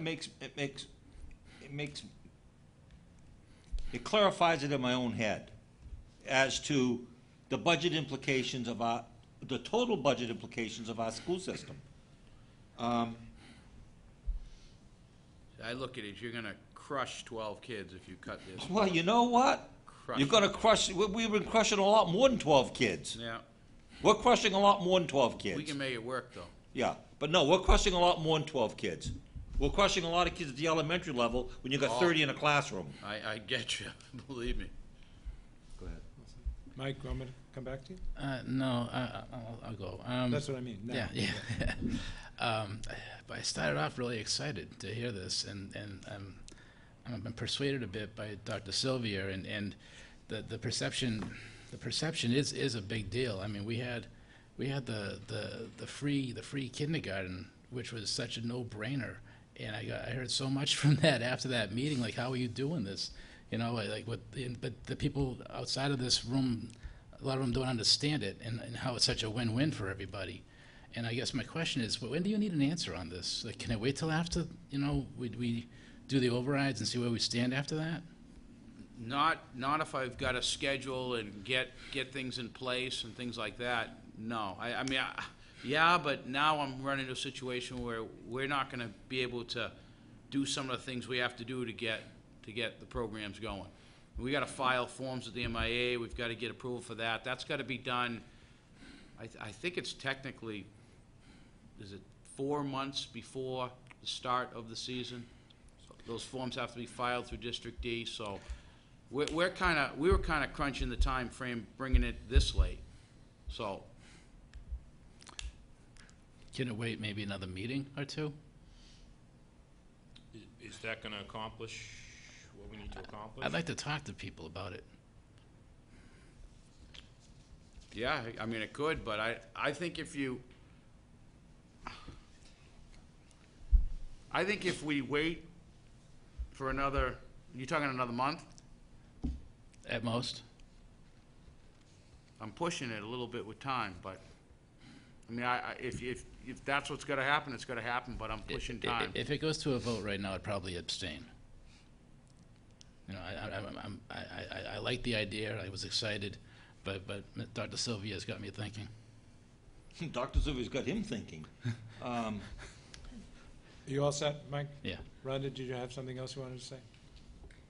I think the only question that I have is, do you know when it's gonna go to the Carver School Committee? And because you'll probably need that, because you're gonna have to file joint Yeah, forms, correct?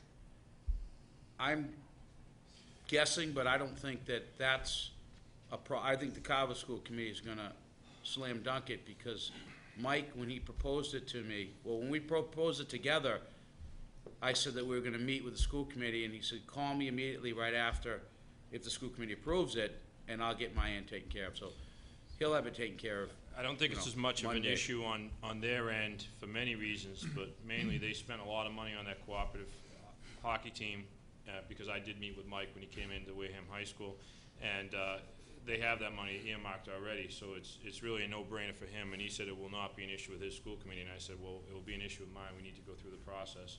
I said, we're gonna be cutting teachers, and, I said there has to be a positive flow of cash for that 1 year for them to approve that, because they're not gonna approve it if it's costing us $4,000. I said, if you show that we're bringing in $4,000, we have a chance, And I think what most likely will happen is that if it's not approved, then we're gonna lose out in wrestling and in the $4,000, and probably have hockey, and they're gonna struggle.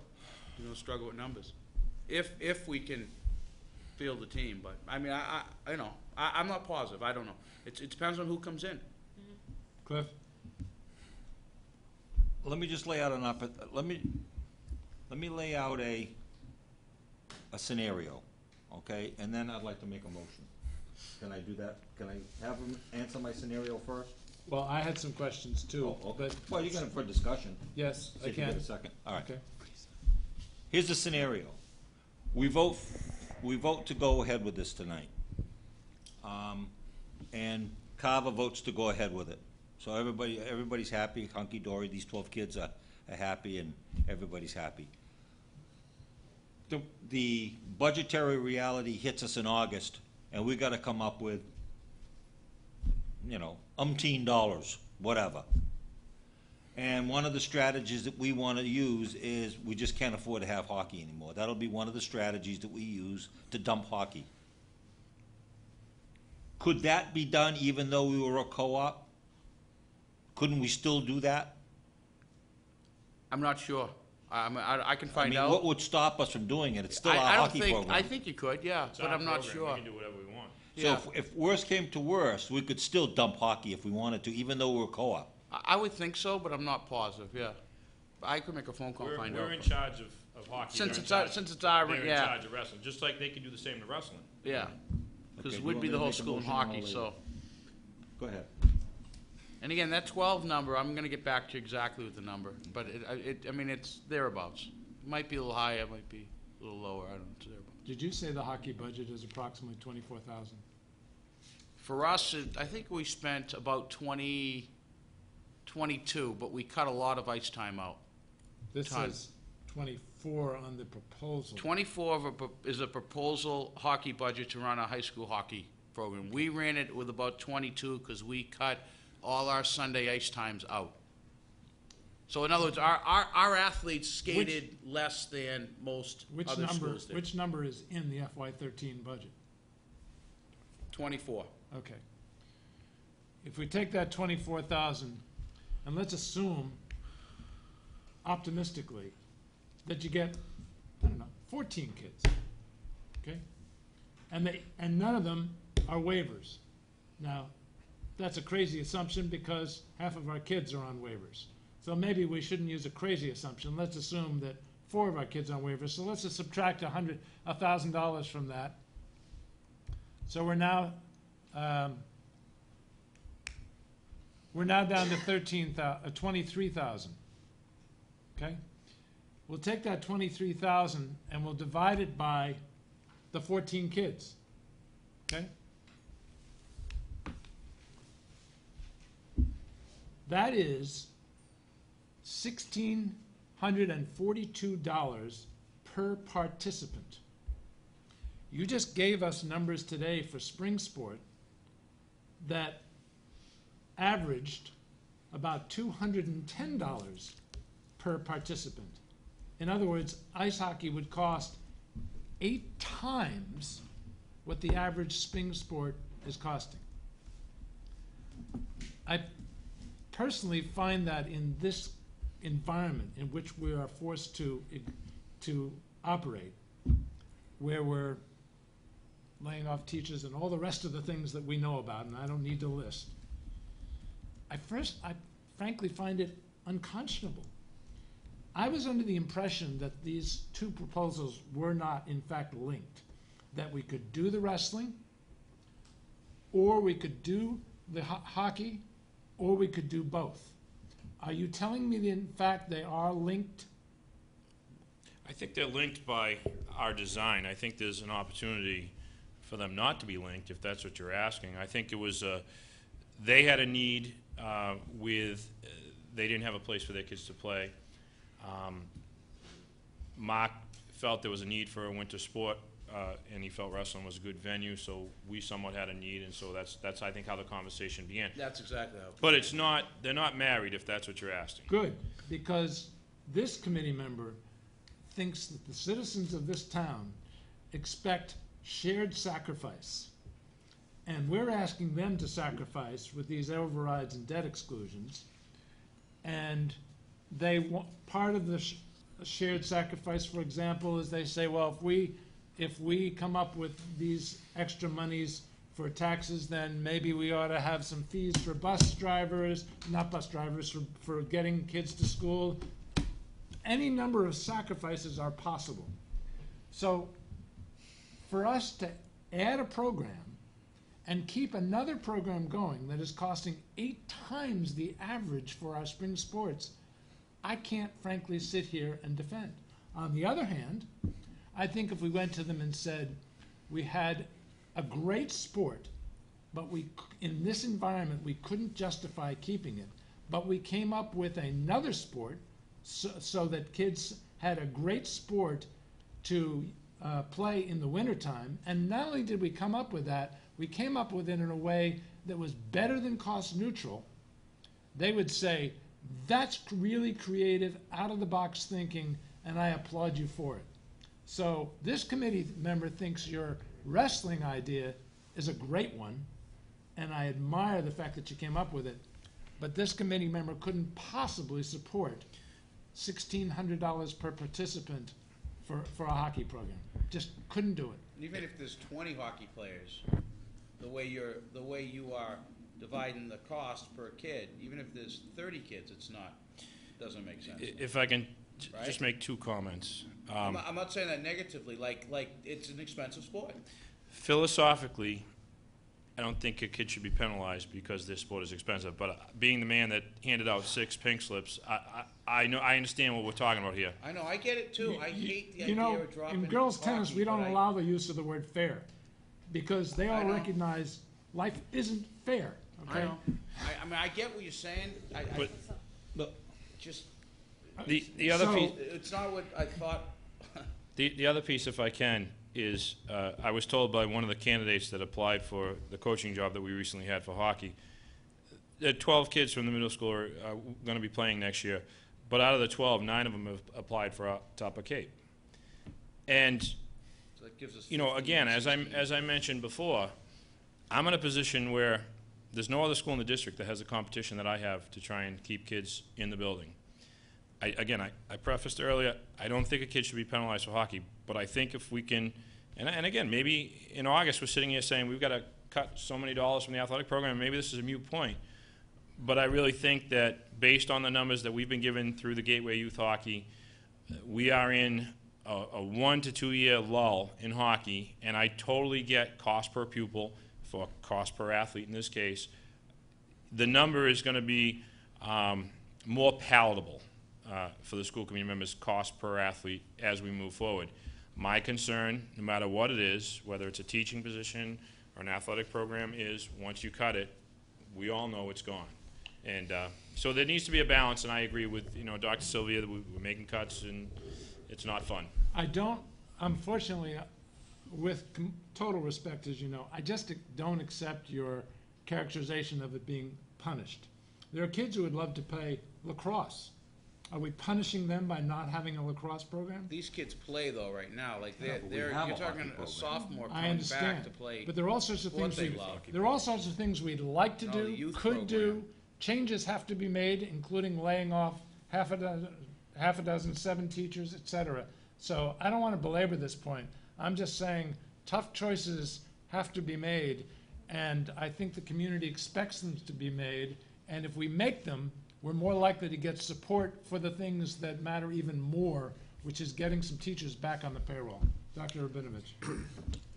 I believe we have transitioned from a discussion on whether to accept a cooperative athletic team to a discussion of cutting a sports team, which is not on the agenda, and I believe is a violation of open meeting law.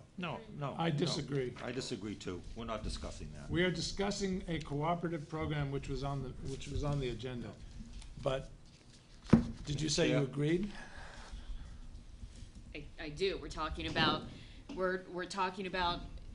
what came in front of us was a discussion on whether to form a collaborative program with Carver, and it has morphed into whether we need to cut hockey out altogether.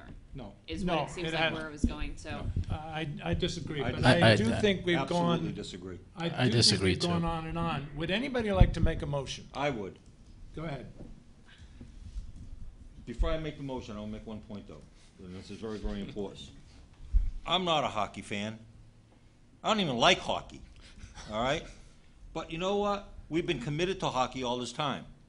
So this isn't, my comments weren't about I want to cut hockey. My comments were that you have to look, just like you look at your class size. You can't run a class with 3 kids in it.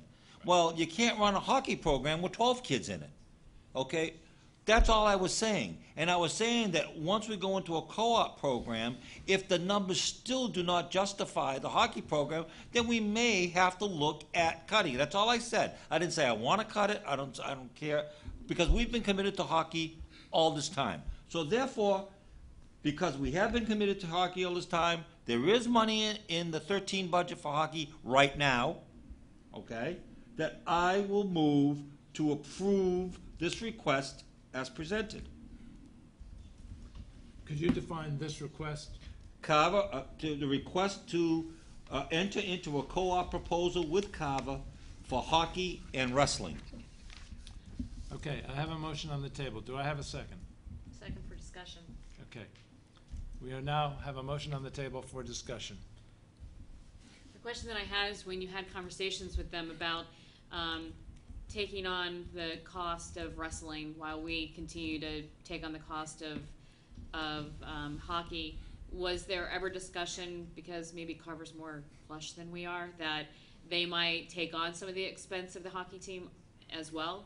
It's a win for them, but then it's also a win for us because we're in a tough budget cycle, and that would they be willing? I know that it would be an increase in their budget, but would they consider taking on a portion of the costs of the hockey program?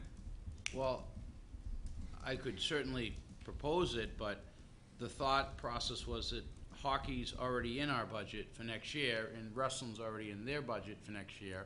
So we tried to be creative to try to find ways to add wrestling. Hockey's already there, and it was our thought. And so we tried to find ways to be creative to add wrestling or another program into Wareham and funding with it. Right. So- But if the Carver School Committee read any Wareham papers, then they would also, and us reading theirs, and they would understand Carver doesn't have the same kind of financial concerns that we do, and so they'll be cutting because of participation. We are looking at cuts across the board because of the amount that we have to cut out of our budget this year. And so that's the only reason why to ask the question, because again, they're not cutting because of budget. Did you have a number in mind that you'd be looking for? Half, For them to come up with 12,000, right? never happened, I bet. Okay. Yeah, Hey, I I'm could- always on negotiation side, so I'll always go high. So if you want to come back and say I six just or think that whatever. they lost their co-op with Sacred Heart. Sacred Heart. I would just think that they would say it's not. And Sacred in our Heart budget, picked so- up the total cost of the hockey program for them. I don't know how it worked.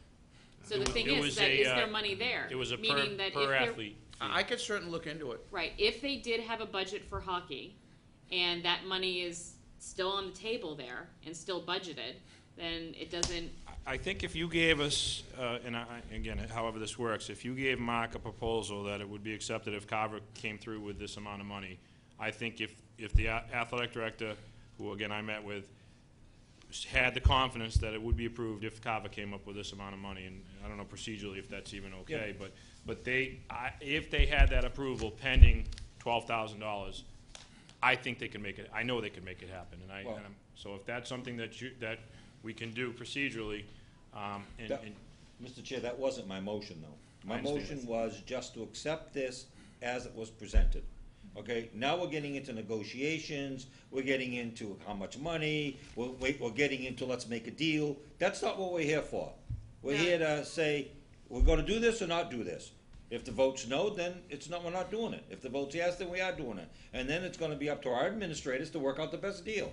And I will certainly go and address. I mean, I'll call them tomorrow, and see if we can find a way to buffer some of the hockey costs. So, get.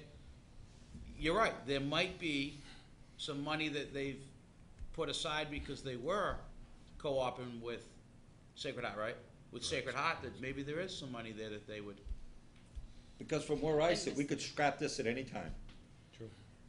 Mr. Chair, Yes.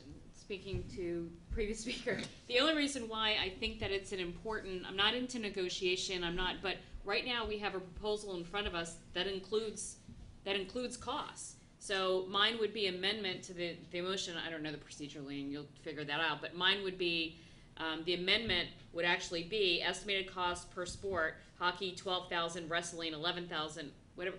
We would. It's not me trying to negotiate. It's basically what I think that I could approve is a lower cost, basically a cost savings. To go into a cooperative program. So instead of just making $4,000, we're actually making $16,000 in this, because I see it as an opportunity for us to be able to help out our program and to help out our sports and help out our system. So We have a motion on the table. I did not hear an amendment. Any other discussion? am I allowed to make an amendment? Are you allowed to make an amendment? Yes. Okay, Mr. Chair, I'd like to make an amendment to approve the proposal with the following changes. Estimated cost per sport: hockey 12,000, wrestling 11,000. Do I have a second? I'll second it. Any discussion? Okay, we'll take a vote on the amendment. All those in favor? Aye. All those opposed? No. Abstain. You abstain, okay. So the amendment passes 2-1-0. Excuse me, 2-1-1. 2-1-1. It is now the main motion. Any further discussion? Okay, I have a further discussion, if I could. No? all those in favor? Aye. Aye. All those opposed? Any abstentions? I abstain. I'll abstain. 2-0-2. 2-0-2 does not, that passes. Parliamentarian, yes, that passes, correct? Yeah. 2-0-2. Negative votes. 2-0-2. So, I'm just trying to keep up with typing. I'm yeah, I going so understand. fast. Mark, did you have a comment you want to make? Yeah, so I am going to go back and propose to Carver that if we do the 2 co-op programs, they have to put $4,000 towards wrestling, well, in a sense, because we're gonna keep, instead of splitting users fees, we'll keep all users fees. They're gonna let us borrow a mat for $10,000, which is worth about $10,000, and they have to come up with $12,000 to buffer some of the costs for hockey. I think that's an accurate assessment of the motion that just passed. You have 2 weeks to be able to come back if all of a sudden the negotiations don't work out in your favor and come before us with another motion. I'm sure Mark will get this done.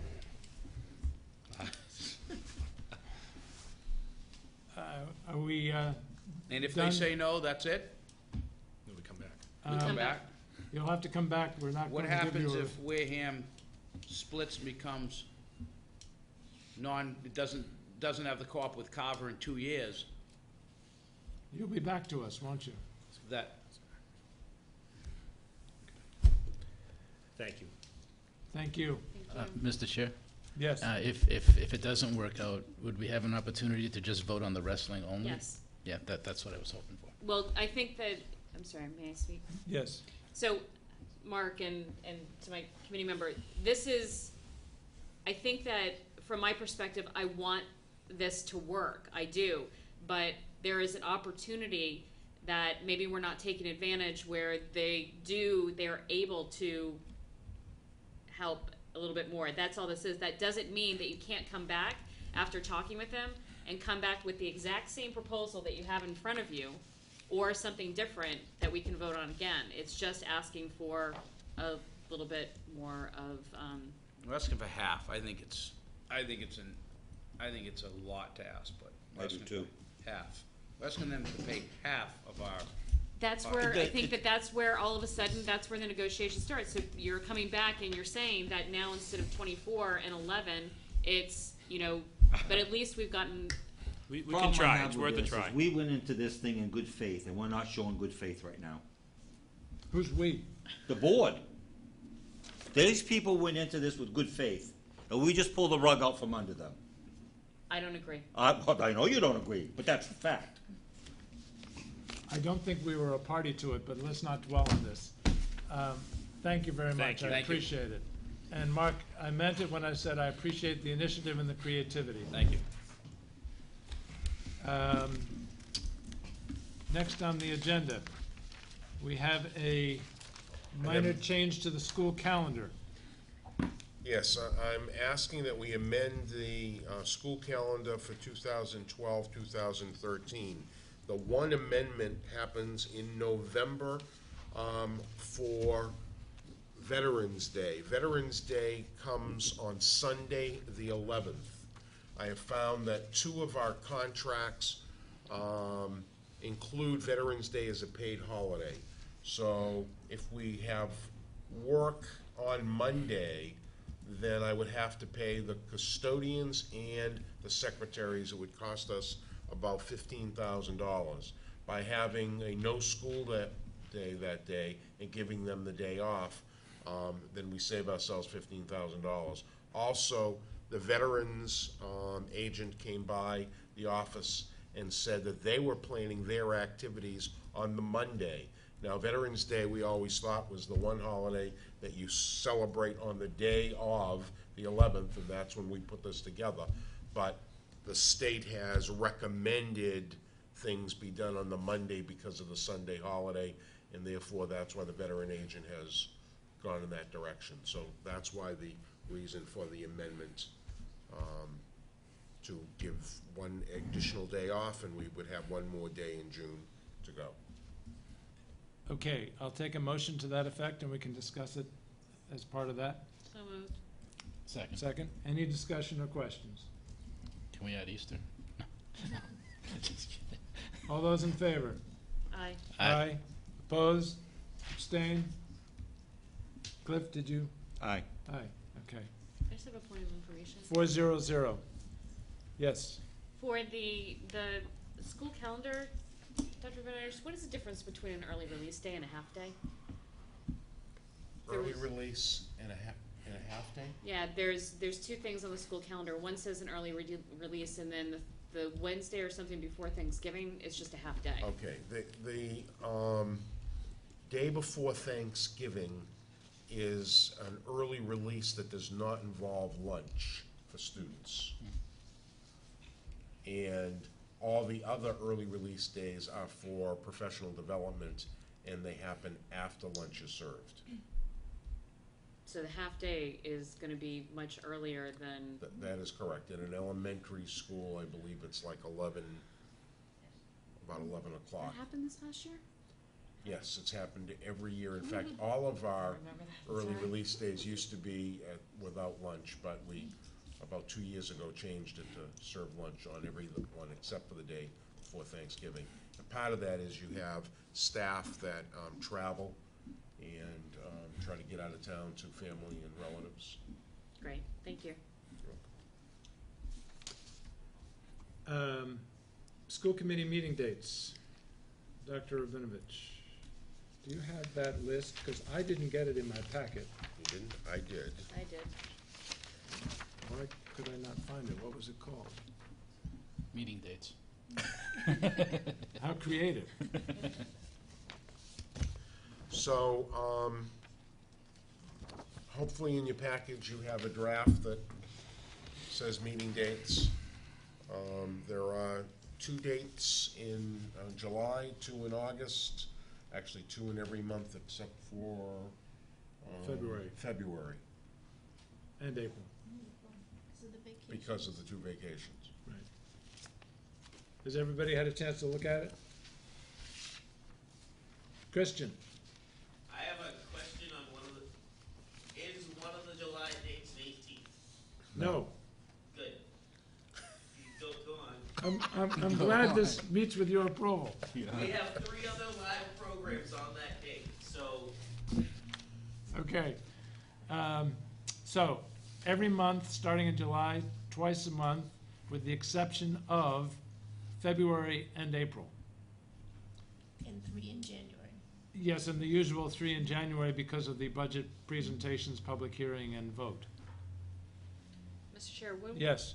when would you like to know if a member would not be able to meet, be at one of the dates? Just beforehand? Okay. It's just Beforehand. vacation schedules during the summertime and, Obviously, it's great if a member can make every one, but it's not expected. It's a lot of meetings. yeah, I just wanna make sure, like, if there's a certain meeting date that you know that more than 3 members are not gonna be able, that's what I mean, just to make sure that you have a quorum for each one of the dates Right. that are listed there right now. I have not been informed that anybody's gonna miss any dates, so I have no concern about a quorum as I sit here today. Mike? Well, I just got this on the desk when I showed up. It's from the mask, Right. and it mentions something between November 7th and 10th for me and my colleagues.